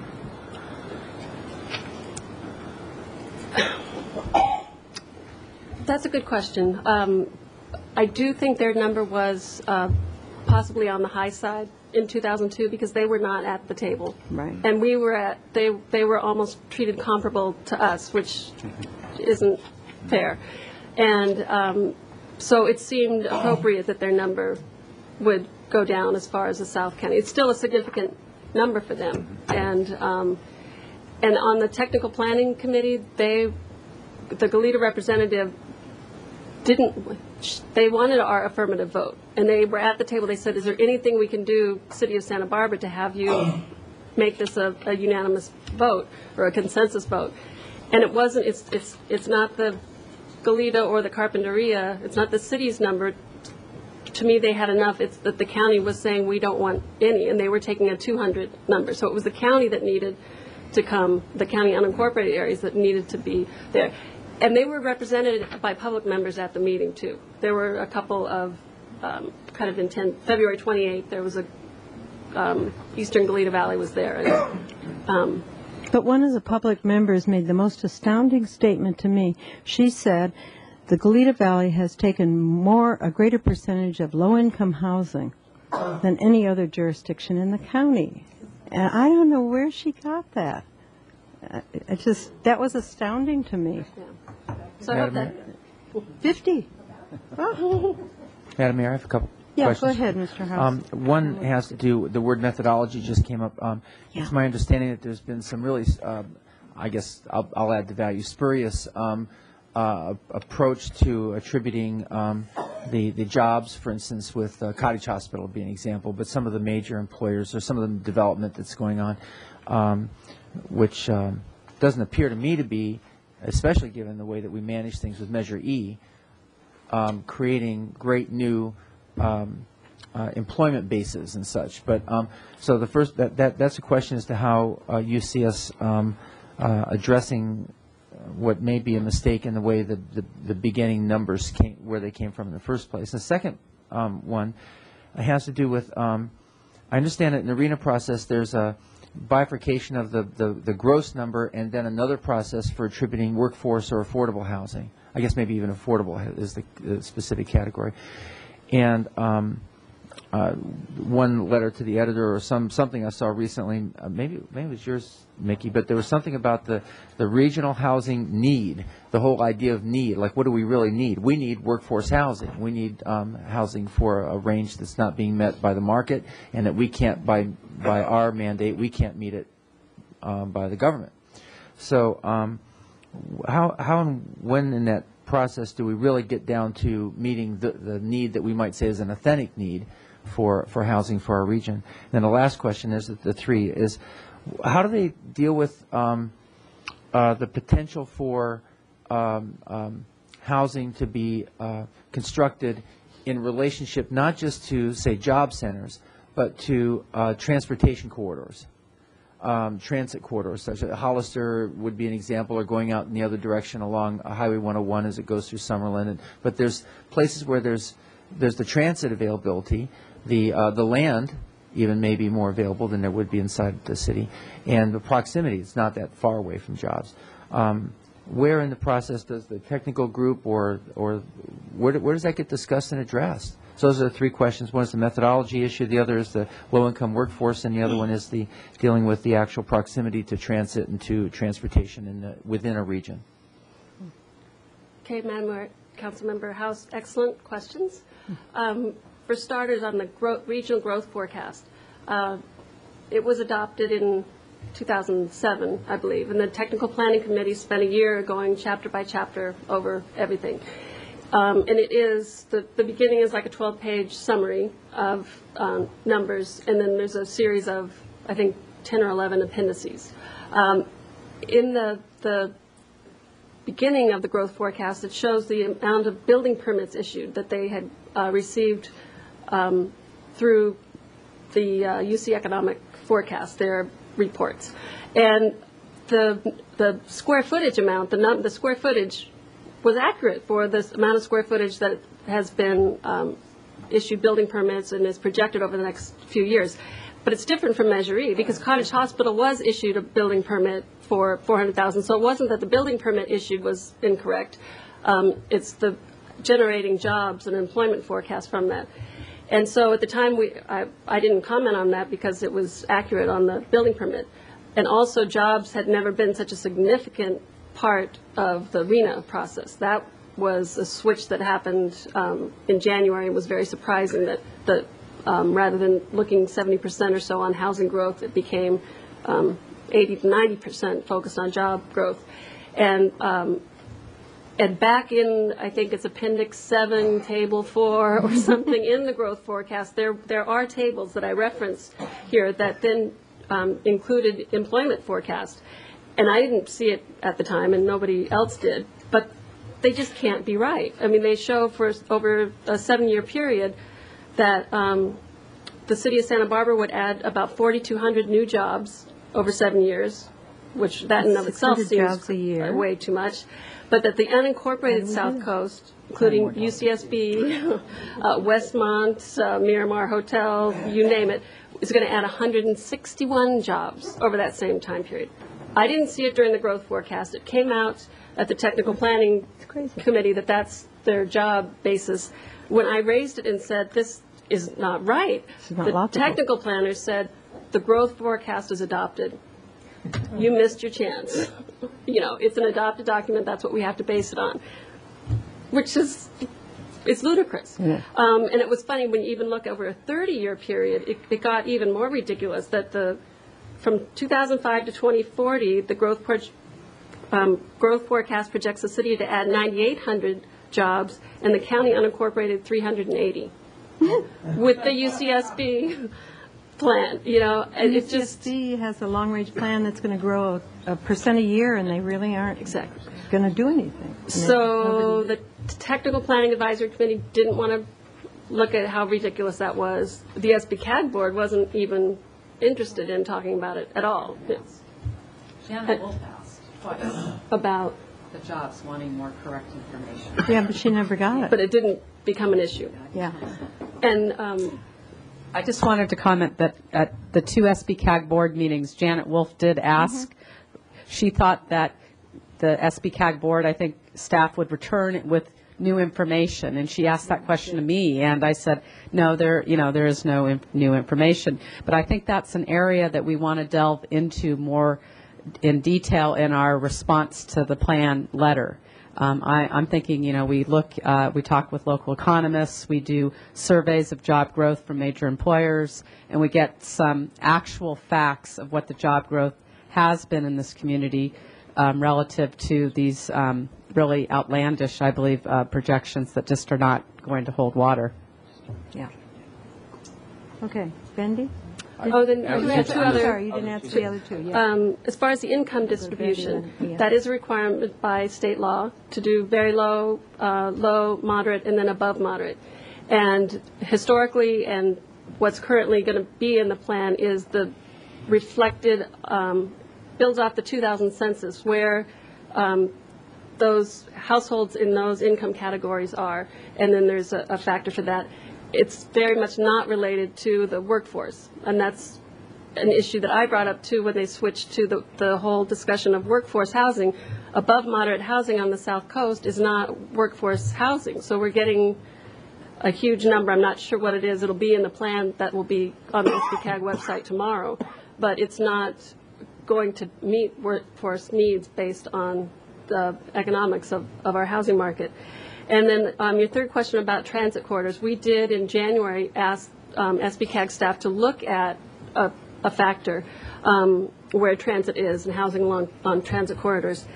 And they had a very difficult time doing that and couldn't find examples of other places that had done it in the RENA process. And in the end, and looked at the Association of Bay Area Governments and saw that their transit factor was a very small percent of their RENA, and they said if the Bay Area isn't doing a higher percent based on transit location, it's with all their rail and transit resources, that they didn't think it was right for us. And so the Technical Planning Committee dropped that as a consideration. Mr. Joseph said the death of regional planning, was that? Mm-hmm. Now, what was it, the end of it? My intention was to say that this seriously threatens regional cooperation. Absolutely. Just too bad. Bendy? And then he is next. I think that what we're seeing today is it's kind of what we've been having a foreboding about, which is SB-CAG is not a fair playing field when it comes to population. And I don't hear, I Googled Guadalupe today, and it's our equal vote. That's 1-to-1. And they have about 5% of our population or something like that, 7% of our population. Buellton has about the same number.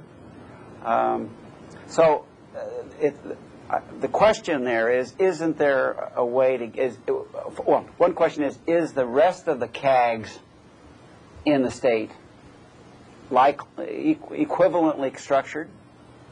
Are the others more closer to a proportionate voting system? I would think it would be one place to look. And secondly, we must have recourse. I mean, we're still losing the population game, thank goodness, to the North County.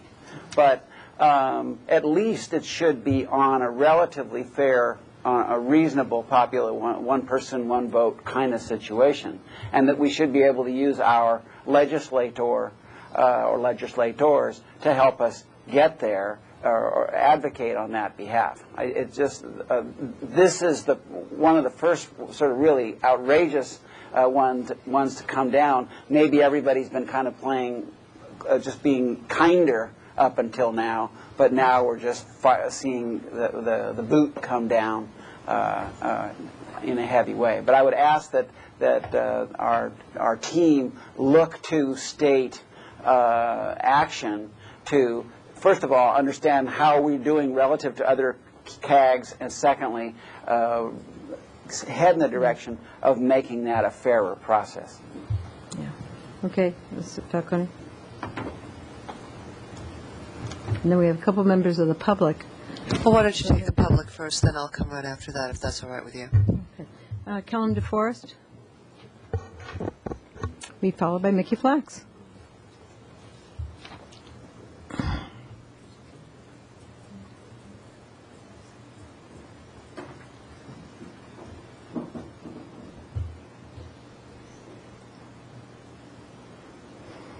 Kellum DeForest. Good afternoon again. Though that this was as dire as, excuse me, Kellum DeForest. I didn't realize this RHNA process was as dire. I read a little bit about it in the paper, and it sounded like something off there in somebody's pie in the sky dream, but it seems to be much worse than that, and definitely should be publicized, because I think if the That's pretty funny. Population of Santa Barbara County, especially the South Coast, realizes what they were forcing us to do and how stupid and silly the figures are, that they would rise up and march on Sacramento. So where are the figures coming from? I mean, it's just ludicrous, as has been pointed out, that the unincorporated South Coast is going to get 161 jobs, and why aren't they considering the suburban areas that are unincorporated in the county? What happens to their plan if Nolita suddenly opts to be annexed by either Goleta or Santa Barbara, hopefully Santa Barbara? That would change the whole paradigm. And then, isn't this all going to be outdated by the 2010 census? And could this eventually, it doesn't be appealed to through the courts, because it doesn't seem to have much basis in fact. It seems to be somebody's pipe dream. Thank you. Thank you. Ms. Flax? Vicki? Good job, We'll take them with us. Yeah. When we go to the state. Save the seat. Seat on the bus. So now that CSP is part of Allied, maybe you'll be hearing more about the RHNA numbers. They've been yelling about it for years, but the shoe is on the other foot. The RHNA process is a joke, not the least of which is that it creates paper housing. Not a single unit is built as a result of the RHNA process. It only requires zoning capacity. And the county has adopted, not just this time, an utterly cynical approach to RHNA. For the last RHNA period, they put all of the housing, the paper housing, in Isla Vista. And I understand that state HCD, which is required to approve every county's RHNA numbers, is not happy with the plan, which means that in addition to the 11,000 some that the county is supposed to plan for now, the additional 6,000 or so that they were supposed to plan for before might well be added onto it, because the state does not consider that they have already planned for that. So the whole thing has become, in my opinion, and I think in any rational person's opinion, a totally political game. It has nothing to do with reality. We should stop and think where this came from. Came from state legislators concerned, and I think with some legitimacy, concerned about the fact that the population in the state of California was growing, and there were some counties, notably Marin, Santa Barbara, some others, that seemed to be closing the doors and saying, you may have a population increase in the state, but we don't want any more population increase here. I think that kind of attitude, to the extent that it exists, is short-sighted. And the state legislature, in an attempt to deal with that, created this RHNA process.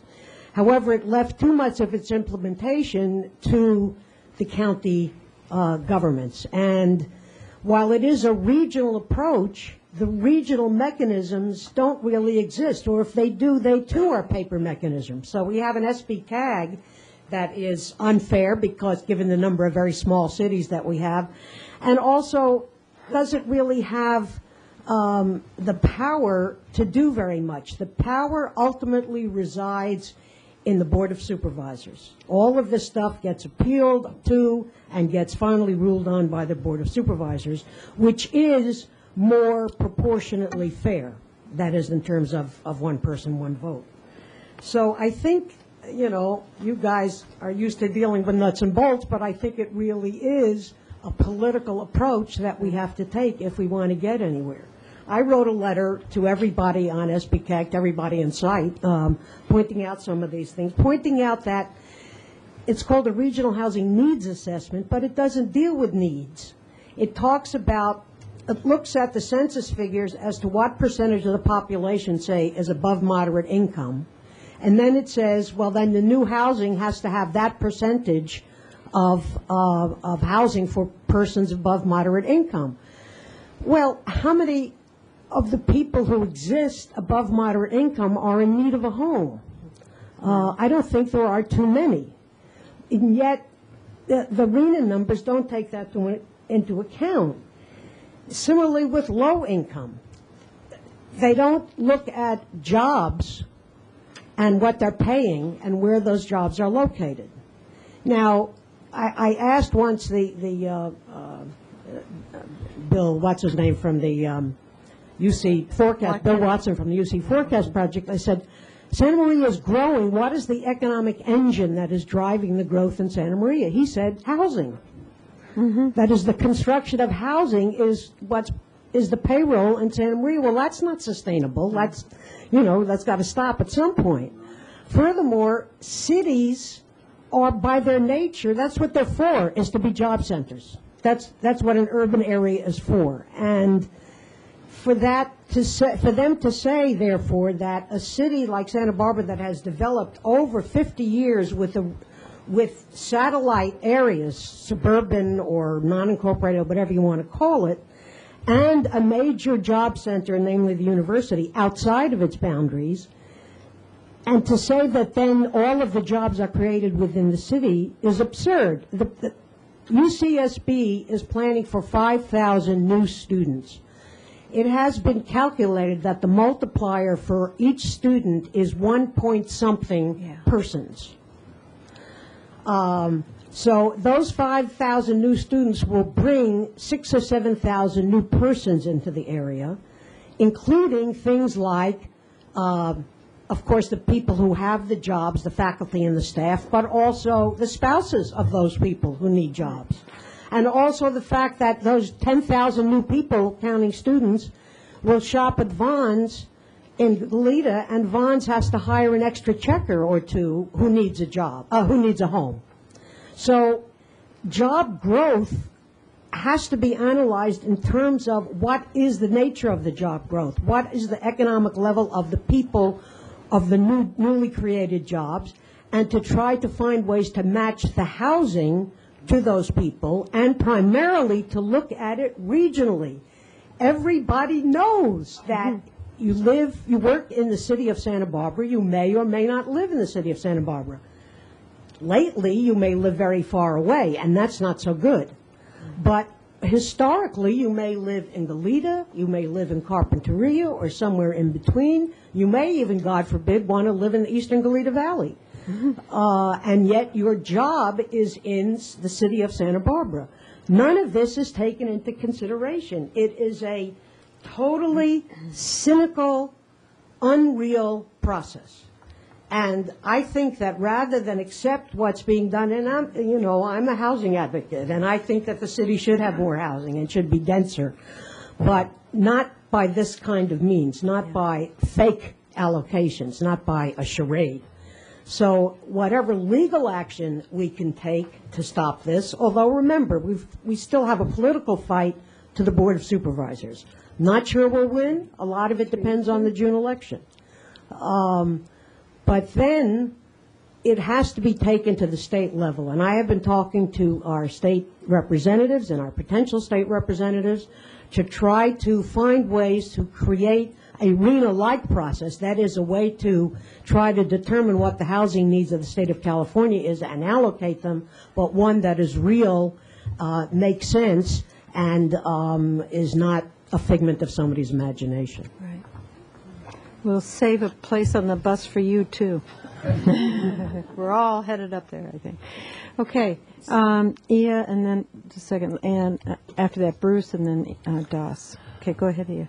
Well, I know we're running late on time, and I'm awfully glad that Mickey spoke before I did, because I'm just going to add a little bit to what she has to say, because she's absolutely right.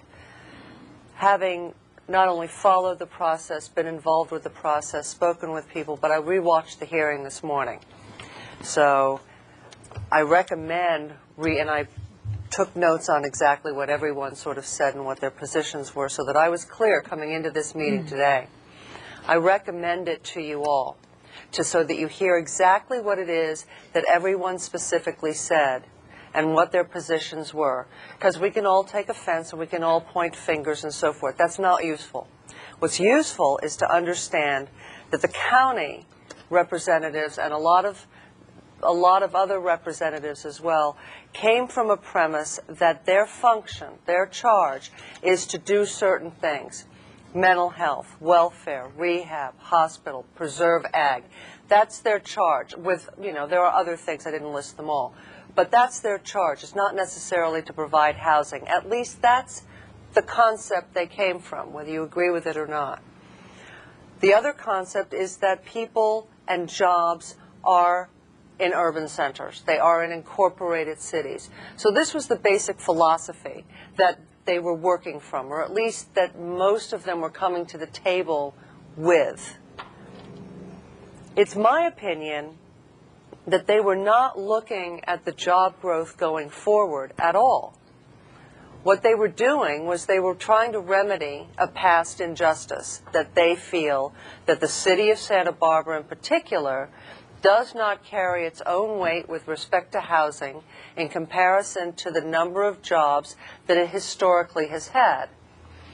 This was a way to try to remedy it going forward, that they would plunk down, or at least in paper form, put down a number of units in the city, balancing the jobs housing, and then I don't know what their idea about going forward into the future is, but that was, I think, the premise of where this began and where this ended up on Thursday.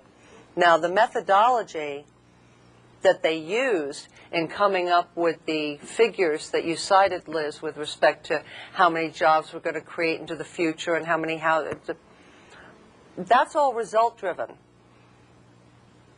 That's all result-driven. So if you start with a conclusion, you can write anything to get there. So that's how I believe they got to those numbers. But they were really looking backwards, in my opinion. So is the methodology flawed? Probably. And according to Kevin Reddy, their counsel, this morning when I was watching the tape, he said that appeals are based on flawed, capricious, or arbitrary processes.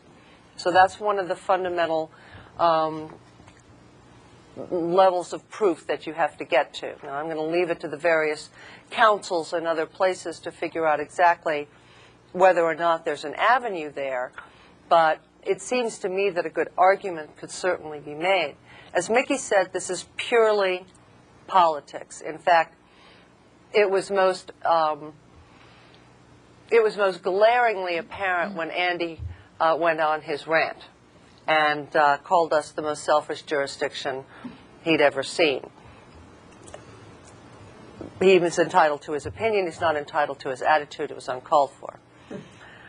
However, when the equations and the outcomes don't make sense, then the process isn't pure. So I put that out there as a place to start from. Let's all recognize what they did, why they did it, and not engage in a whole lot of other, he said, she said. Understand why they did it. And now let's see if we can fix it. Because we can't stand for this, being put upon this way. We need to, push back. And plus, we can't sustain the number. It's well beyond what our public is going to support, on paper or not. So, thank you. Bruce? Thank you, Madam Mayor. Well, I wish I had seen the tape before coming here, but I'll make sure that I see it afterwards. I think people are having a huge reaction because I think an abrupt correction course is taking place. And what's causing that? I mean, if we look back at the last, what is this on? I had 3 years of practice with this, so I'll use this one. If we look back at the last 4 or 5-year periods of RENA allocation, we have been falling so short of those numbers. This process is a joke. I mean, as Mickey said, RENA, it's paper housing only. It has no basis in reality. So in our presentation that we had in January at Planning Commission, for the last 5-year allocation, the city of Santa Barbara was allocated 2,333 units. In that same 5-year period, we only accomplished 770 units. That's built and approved. So that's not even on the ground, half of which was our housing authority. So we are so far off the mark. We've been off the mark for 25 years that I don't blame other counties or even other cities for making us correct our way. We can't go on with this suburban model of exporting our housing outside of not only our city limit, but our county limit. We need to look at this not as a county boundary, but it's a regional boundary. We should be including Ventura. The fact that the county line is right below Carpinteria just skews everything. So no matter what the numbers tell us, we know what the truth is. We don't have enough housing for our workers, and this is exactly what RENA is telling us. So let's not argue about how the message is being delivered. Let's figure out how this message can help us get to where we need to be anyway. Granted, we don't like the fact that the pendulum has swung totally the opposite direction, but 25 years of behaving badly, at some point there's repercussions for that. So I think in some ways we've asked for it, but I think we're smart enough to figure out how can we get it in the way that we need it. We need the housing that they're saying we need. We just need to figure out how can we get it to be workforce housing and not all bottom end or luxury. We have both ends covered, but our middle is wide open right now. So I think this is where the general plan is so critical. And because we have not got it updated soon enough, this is what's happening to us. Other people around us are reacting. North County doesn't want it anymore. I'm sure if Ventura was included in our county, we'd be getting the same message for them, but luckily there's a boundary line, so it's taboo. So I think we really need to try and make this work to our advantage. We do need the housing along the transit corridors. We do need the housing downtown. If we included the housing that is available in commercial zones, we're not that far off the mark. But when you look at the numbers and say, they're asking for 150% of our build out, that's because we're ignoring the fact that you can build residential and commercial areas. We don't need the density in suburbia. We need it downtown where we can minimize our impacts. So, granted, I don't like how the message has been delivered, but I think there's some validity in the message, and we need to listen to it and figure out another way. So, I mean, let's address what's not fair and what we heard, but let's also recognize our shortcomings and roll that into the general plan, and I think be proactive. I think that's why this is happening. We're so late with our own critical thinking that this is a reaction to that. Thank you. You know, Bruce, I don't want to argue anything, but I don't think if we had our general plan in place, if we had already finished it, you know, by December, I don't think they even care. They don't care at all, because we would have had, you know, neat little boxes that would have been a little bit nicer or something like that. I don't think the general plan update has anything to do with this at all. Right, but this. But I understand I understand your point, and it's well taken. But I just wanted to clarify that. Right. I really don't think that mattered at all. But it is also, you know, as was pointed out, it is a paper process. We're not being mandated to build it. Right. But we do need to at least have the correct zoning. Well, but we have to plan for it, and what I'm concerned about is just that when we plan for it in Santa Barbara, things happen. You know, things get built. Mm-hmm. I would be shocked, and maybe it would happen, if we took this an advisory vote of the city. I'd be shocked if you got more than 20-30% of the people saying yes on it. So I'm just telling you. Try walking door to door and talking to people about this. Well, and no, it'll be very interesting. But sometimes what we want and what we need are two different things. And oh, at some absolutely. At some I've raised point, 3 kids. I understand that. Right. But I'm just saying. Right. It's breaking anyway. our own bad habits is hard to. Yeah. I think I said Das and then Dale and you. Yeah. First of all, I would argue that the changes in methodology, South County versus North County, incorporated versus unincorporated, and based on jobs, not based on housing, are all good changes that we should embrace. What's wrong is that the calculation on the jobs is false. I mean, it's just obvious to all of us that it is not done with a realistic picture of job growth in the rest of the South County. And so to me, when we do a letter, I really believe strongly that we should take an unselfish approach and say, look, we've been saying that jobs are the problem all along.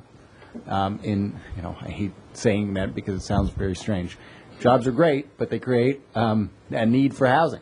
That's the challenge. And so I think that because we have known that for so long, it would be hypocritical of us to take a stand against that. But that being said, then we should get real information on what the job growth is going to be, and not create a situation where we allow them to make the crazy claim that there's going to be 9,861 new jobs in the city of Santa Barbara. Right? I don't know where those jobs are going to come from. And at the same time, the county unincorporated areas, including UCSB, is only 382. Right? That's just not true. And so to me, we should have a truth-based response letter, that the methodology should be based on jobs, but that they should be based on real projections of jobs. I also have a suggestion that if you really want to play hardball and get SBCAG to move, then you can just propose that we allocate the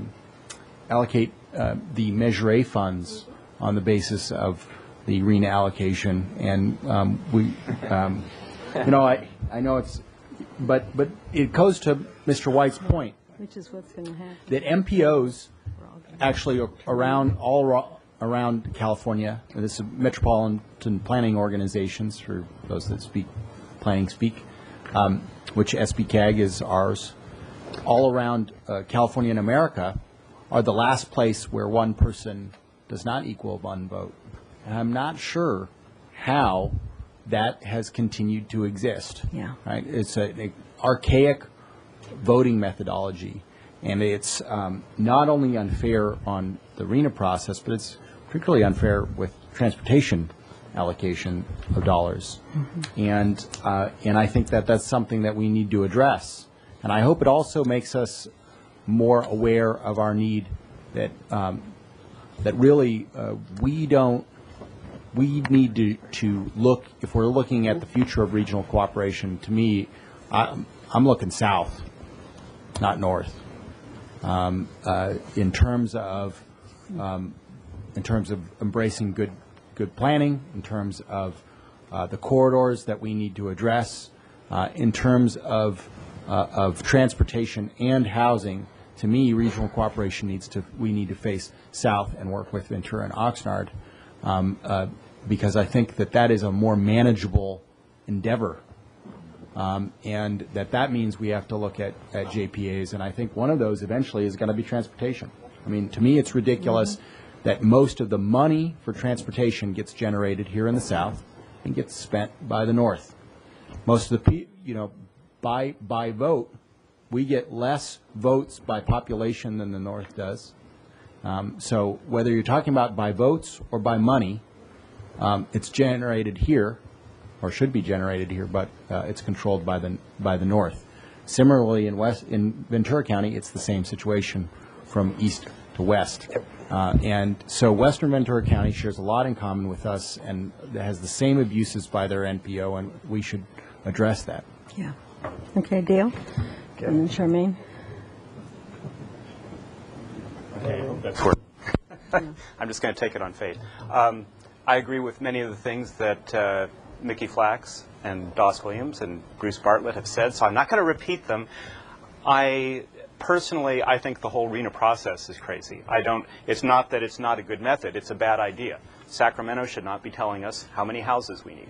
They shouldn't be telling anybody outside of Sacramento how many houses they need. And I would like to see that become part of our legislative platform, not tinkering with the RENA process, getting rid of the RENA process. I like the idea of adding more truth-based things for now, because that needs to be this will be a political game that we're going to be playing with the Board of Supervisors. That will be our next step. Our step after that, should we fail, will be the legal process. I'm sure, Mr. Wiley, I'm sure you're thinking about that already.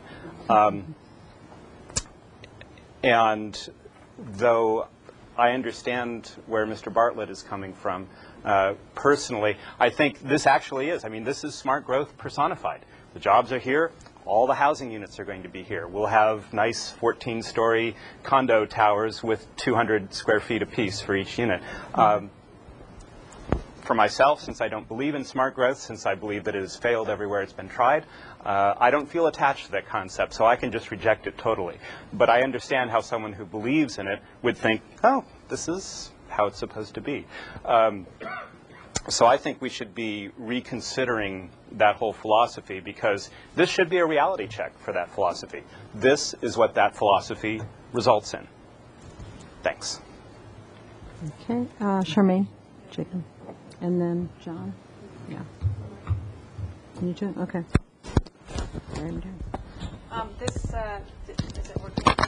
This sort of looks like smart growth, but really it's a pretty clumsy effort, but an effort that perhaps we should applaud, as Mr. Williams indicated, in that at least it's a change from some of the past planning efforts. But the fact is, this is smart growth on steroids, or some strange mutation of it. This is not really smart growth. Having said that, the numbers are unrealistic, the data is unrealistic, and I think we have heard some very good strategies for addressing that and appealing it. But we do have to deal at some point with the numbers in creating our housing element, which is something that's on the table right now. And how we deal, especially in the public realm, with the RENA allocation numbers and our housing element is one that I hope the city will think about. And I'll thank Mr. DeForest for reminding us that sometimes the public can be rudely surprised when projects show up as a fait accompli, when even though they may have been in process for 4 or 5 years, all of a sudden, here's this big project, and people react primarily emotionally, and good planning doesn't take place in that kind of atmosphere. So I hope that as we formally object to these numbers and formally produce accurate data, especially on jobs, that we will keep the public informed of that process, and that when it comes to the housing element discussions, that we are especially clear on exactly what the RHNA numbers are and why they have to be included in our plan, and how that doesn't necessarily mean that 5,000 units are going to get built on Upper State Street, because that's where the blue squares are on the map. So that would be mine. Okay. Mr. Justice? And then Ms. Schleiner. Thank you, Madam Chair. First a question, then a comment. Liz, in this new work that you've done, you kind of alluded to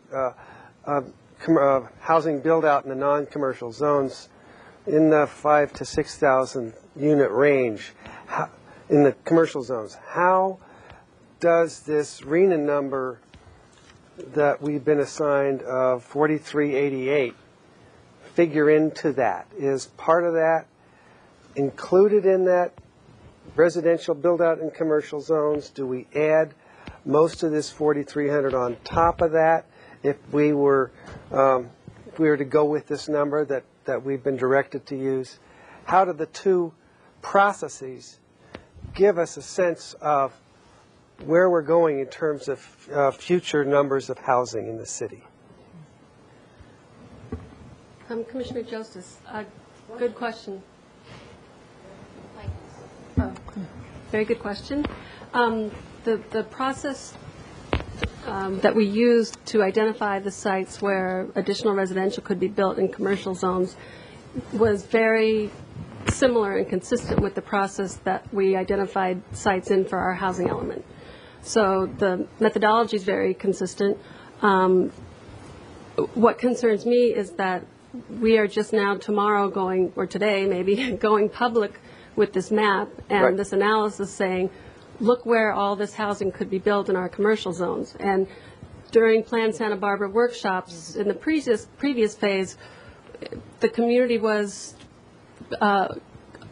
spoke pretty strongly about a concern about the amount of residential that's getting built in our commercial. And so it's like the big question for our Plan Santa Barbara process.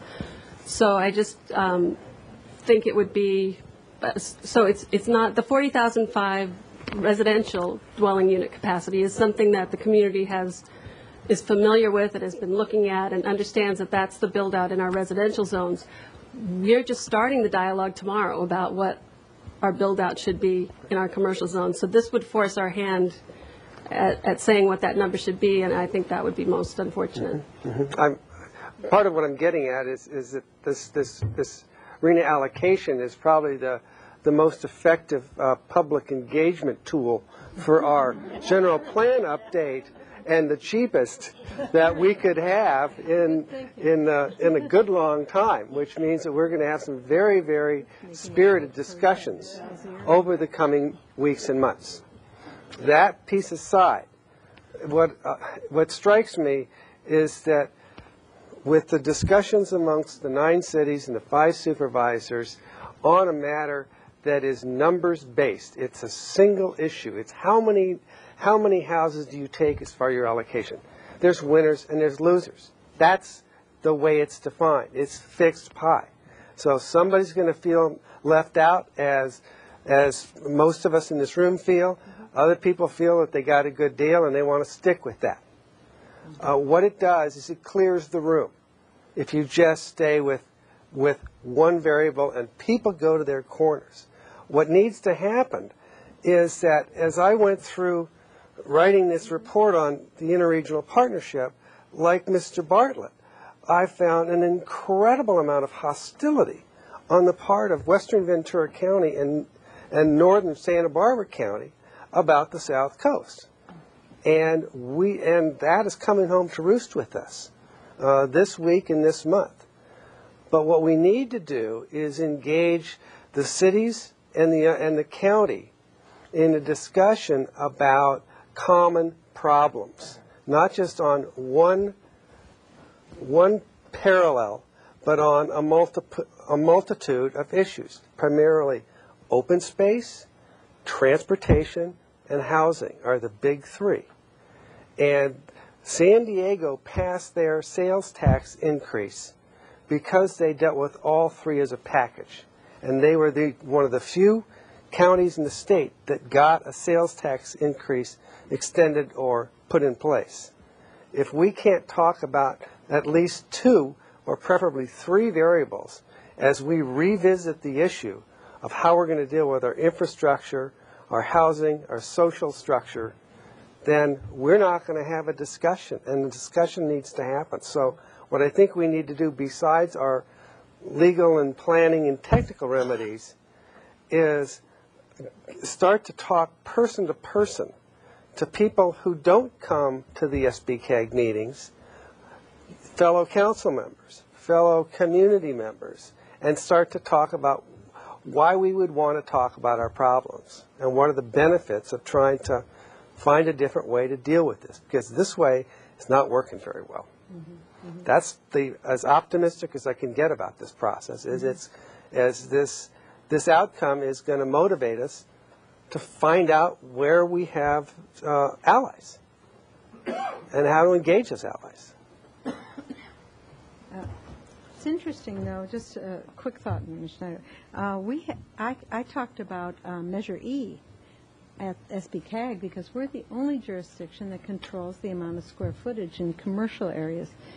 And that when Measure E went in, we had hoped to control the number of jobs and have the housing catch up. Little did we know that computers would no longer fill a room. They would be little tiny things, and people don't need as much space with their jobs and so on, so we got more jobs. But I just thought that was a worthy thing for us to do in trying to control the number of jobs, and it's still worthy to continue it from my point of view, but nobody seems to be at all, that doesn't seem to be part of the mix, and I think it should be. And I don't know how else to control the number of jobs. I mean, so anyway, it's something to throw out there. Ms. Schneider. Mm-hmm. No, it's just a, I don't know what it is. The word going through my head is absurd, although I do like Mr. DeForest is stupid and silly. I mean, I think that's, so I do like that. The process, SBCAG, just to also go back to what Mr. White was saying, if you think about how SBCAG is set up, it's supposed to be a regional body, but frankly, everyone goes there thinking of their own different jurisdictional agenda and who put them there in the first place. And so the setup is broken. I mean, we've seen that with Measure D fights that we got to a point where we think maybe we're agreeing. Now, that still has to go to all the different city councils, including this one, to actually put it on the ballot. Do we allow, talking to, as Mr. Justice was saying, about if we're going to look at housing and transportation and open space, that maybe the housing that's going to be dumped here, we get more of the transportation share too. Do we, and does Measure A coming to the city council, is that something that is now fair and equitable and regional? I mean, I think the city of Santa Barbara has been a very good player and wanting to be a regional player on so many activities, recreation being another one. The city of Santa Barbara is the recreational leader for the entire South Coast. We don't have to be, we choose to be because it's the right thing to do. And if we're not going to be getting the regional benefits from elsewhere and that cooperation, we have to ask the question, how much of Mr. Nice Guy are we going to be anymore? And so I want to start with the approach of, okay, let's try to work something out, and let's try to look at facts. And, you know, with all due respect to Mr. Francisco, to call this smart growth when the job numbers are completely wrong and completely topsy-turvy, you know, then this is not smart growth. It's ridiculous. But, you know, that's a whole... There is, and I'm going to bring up Portland, of all cities. I know, you know, that Portland, actually, the area, not just the city, but the whole area, in terms of another structure. I think it's the only one in the country.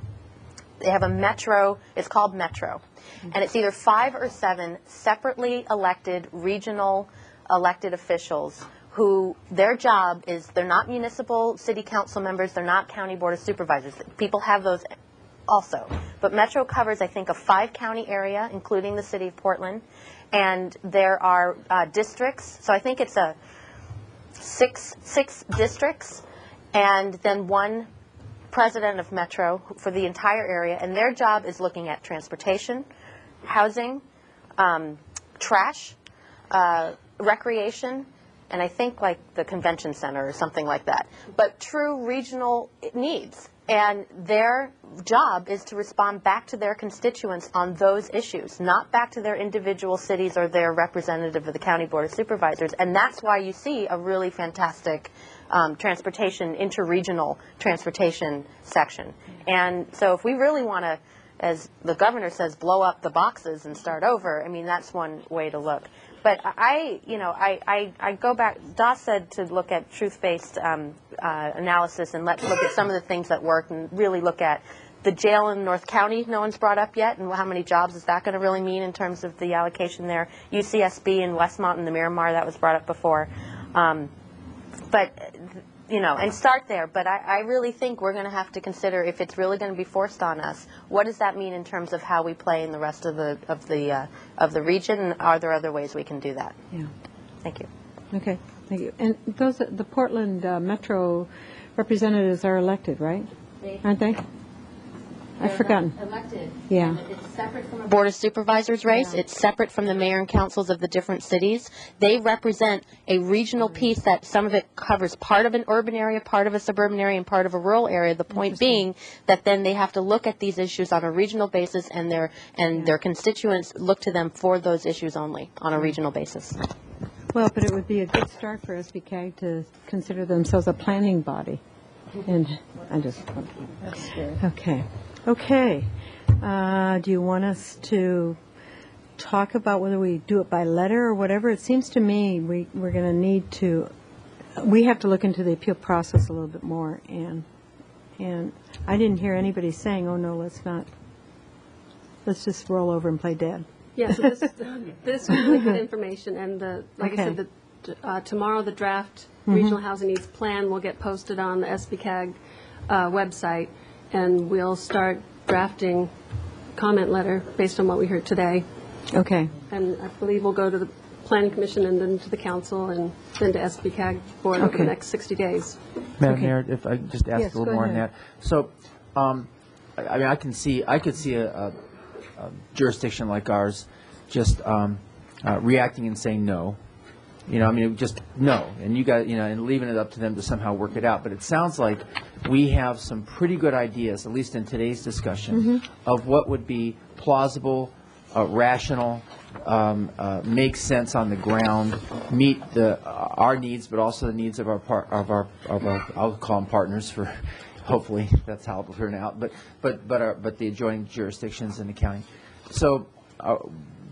It would seem to me that for us to make a counter proposal of some sort that put something back into it in terms of what we see as an appropriate way to approach this particular allocation and future ones would be a part of what we're trying to communicate. Am I correct in that? Yeah, absolutely.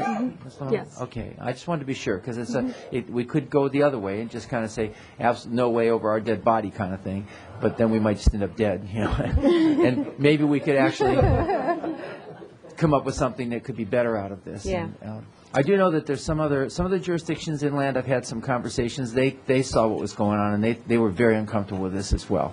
I mean, some of the key leaders up there. I don't know, and not voting members, unfortunately, but members of staffs and such. And I think that it's really important that that what we put forward is something that those who are maybe cooler heads in this whole process can grasp onto and recognize the value for them in the future too. They don't want to be the recipients one day or another of a willy-nilly process like this. Thank you. Go ahead. I think it's pertinent to what we heard earlier about what the rationale was behind this, that the county their job is to be the social safety net for residents, and so not about housing. And I would agree with that if they weren't also looking at making amazing cuts in all those various places without looking at where the revenue source is coming in. And frankly, property tax is a revenue source for the county. So, you know, if the housing's not going to go there, which means there's going to be potentially no property tax there, and yet they're having cuts to the very services they claim is their core mission, I think there's a disconnect there in that logic. Thank you. Good point. Okay. Anybody else? Okay, thank you. I know we kept you over, but I appreciate it. It's good discussion. 5 minutes is good. Okay, thank you.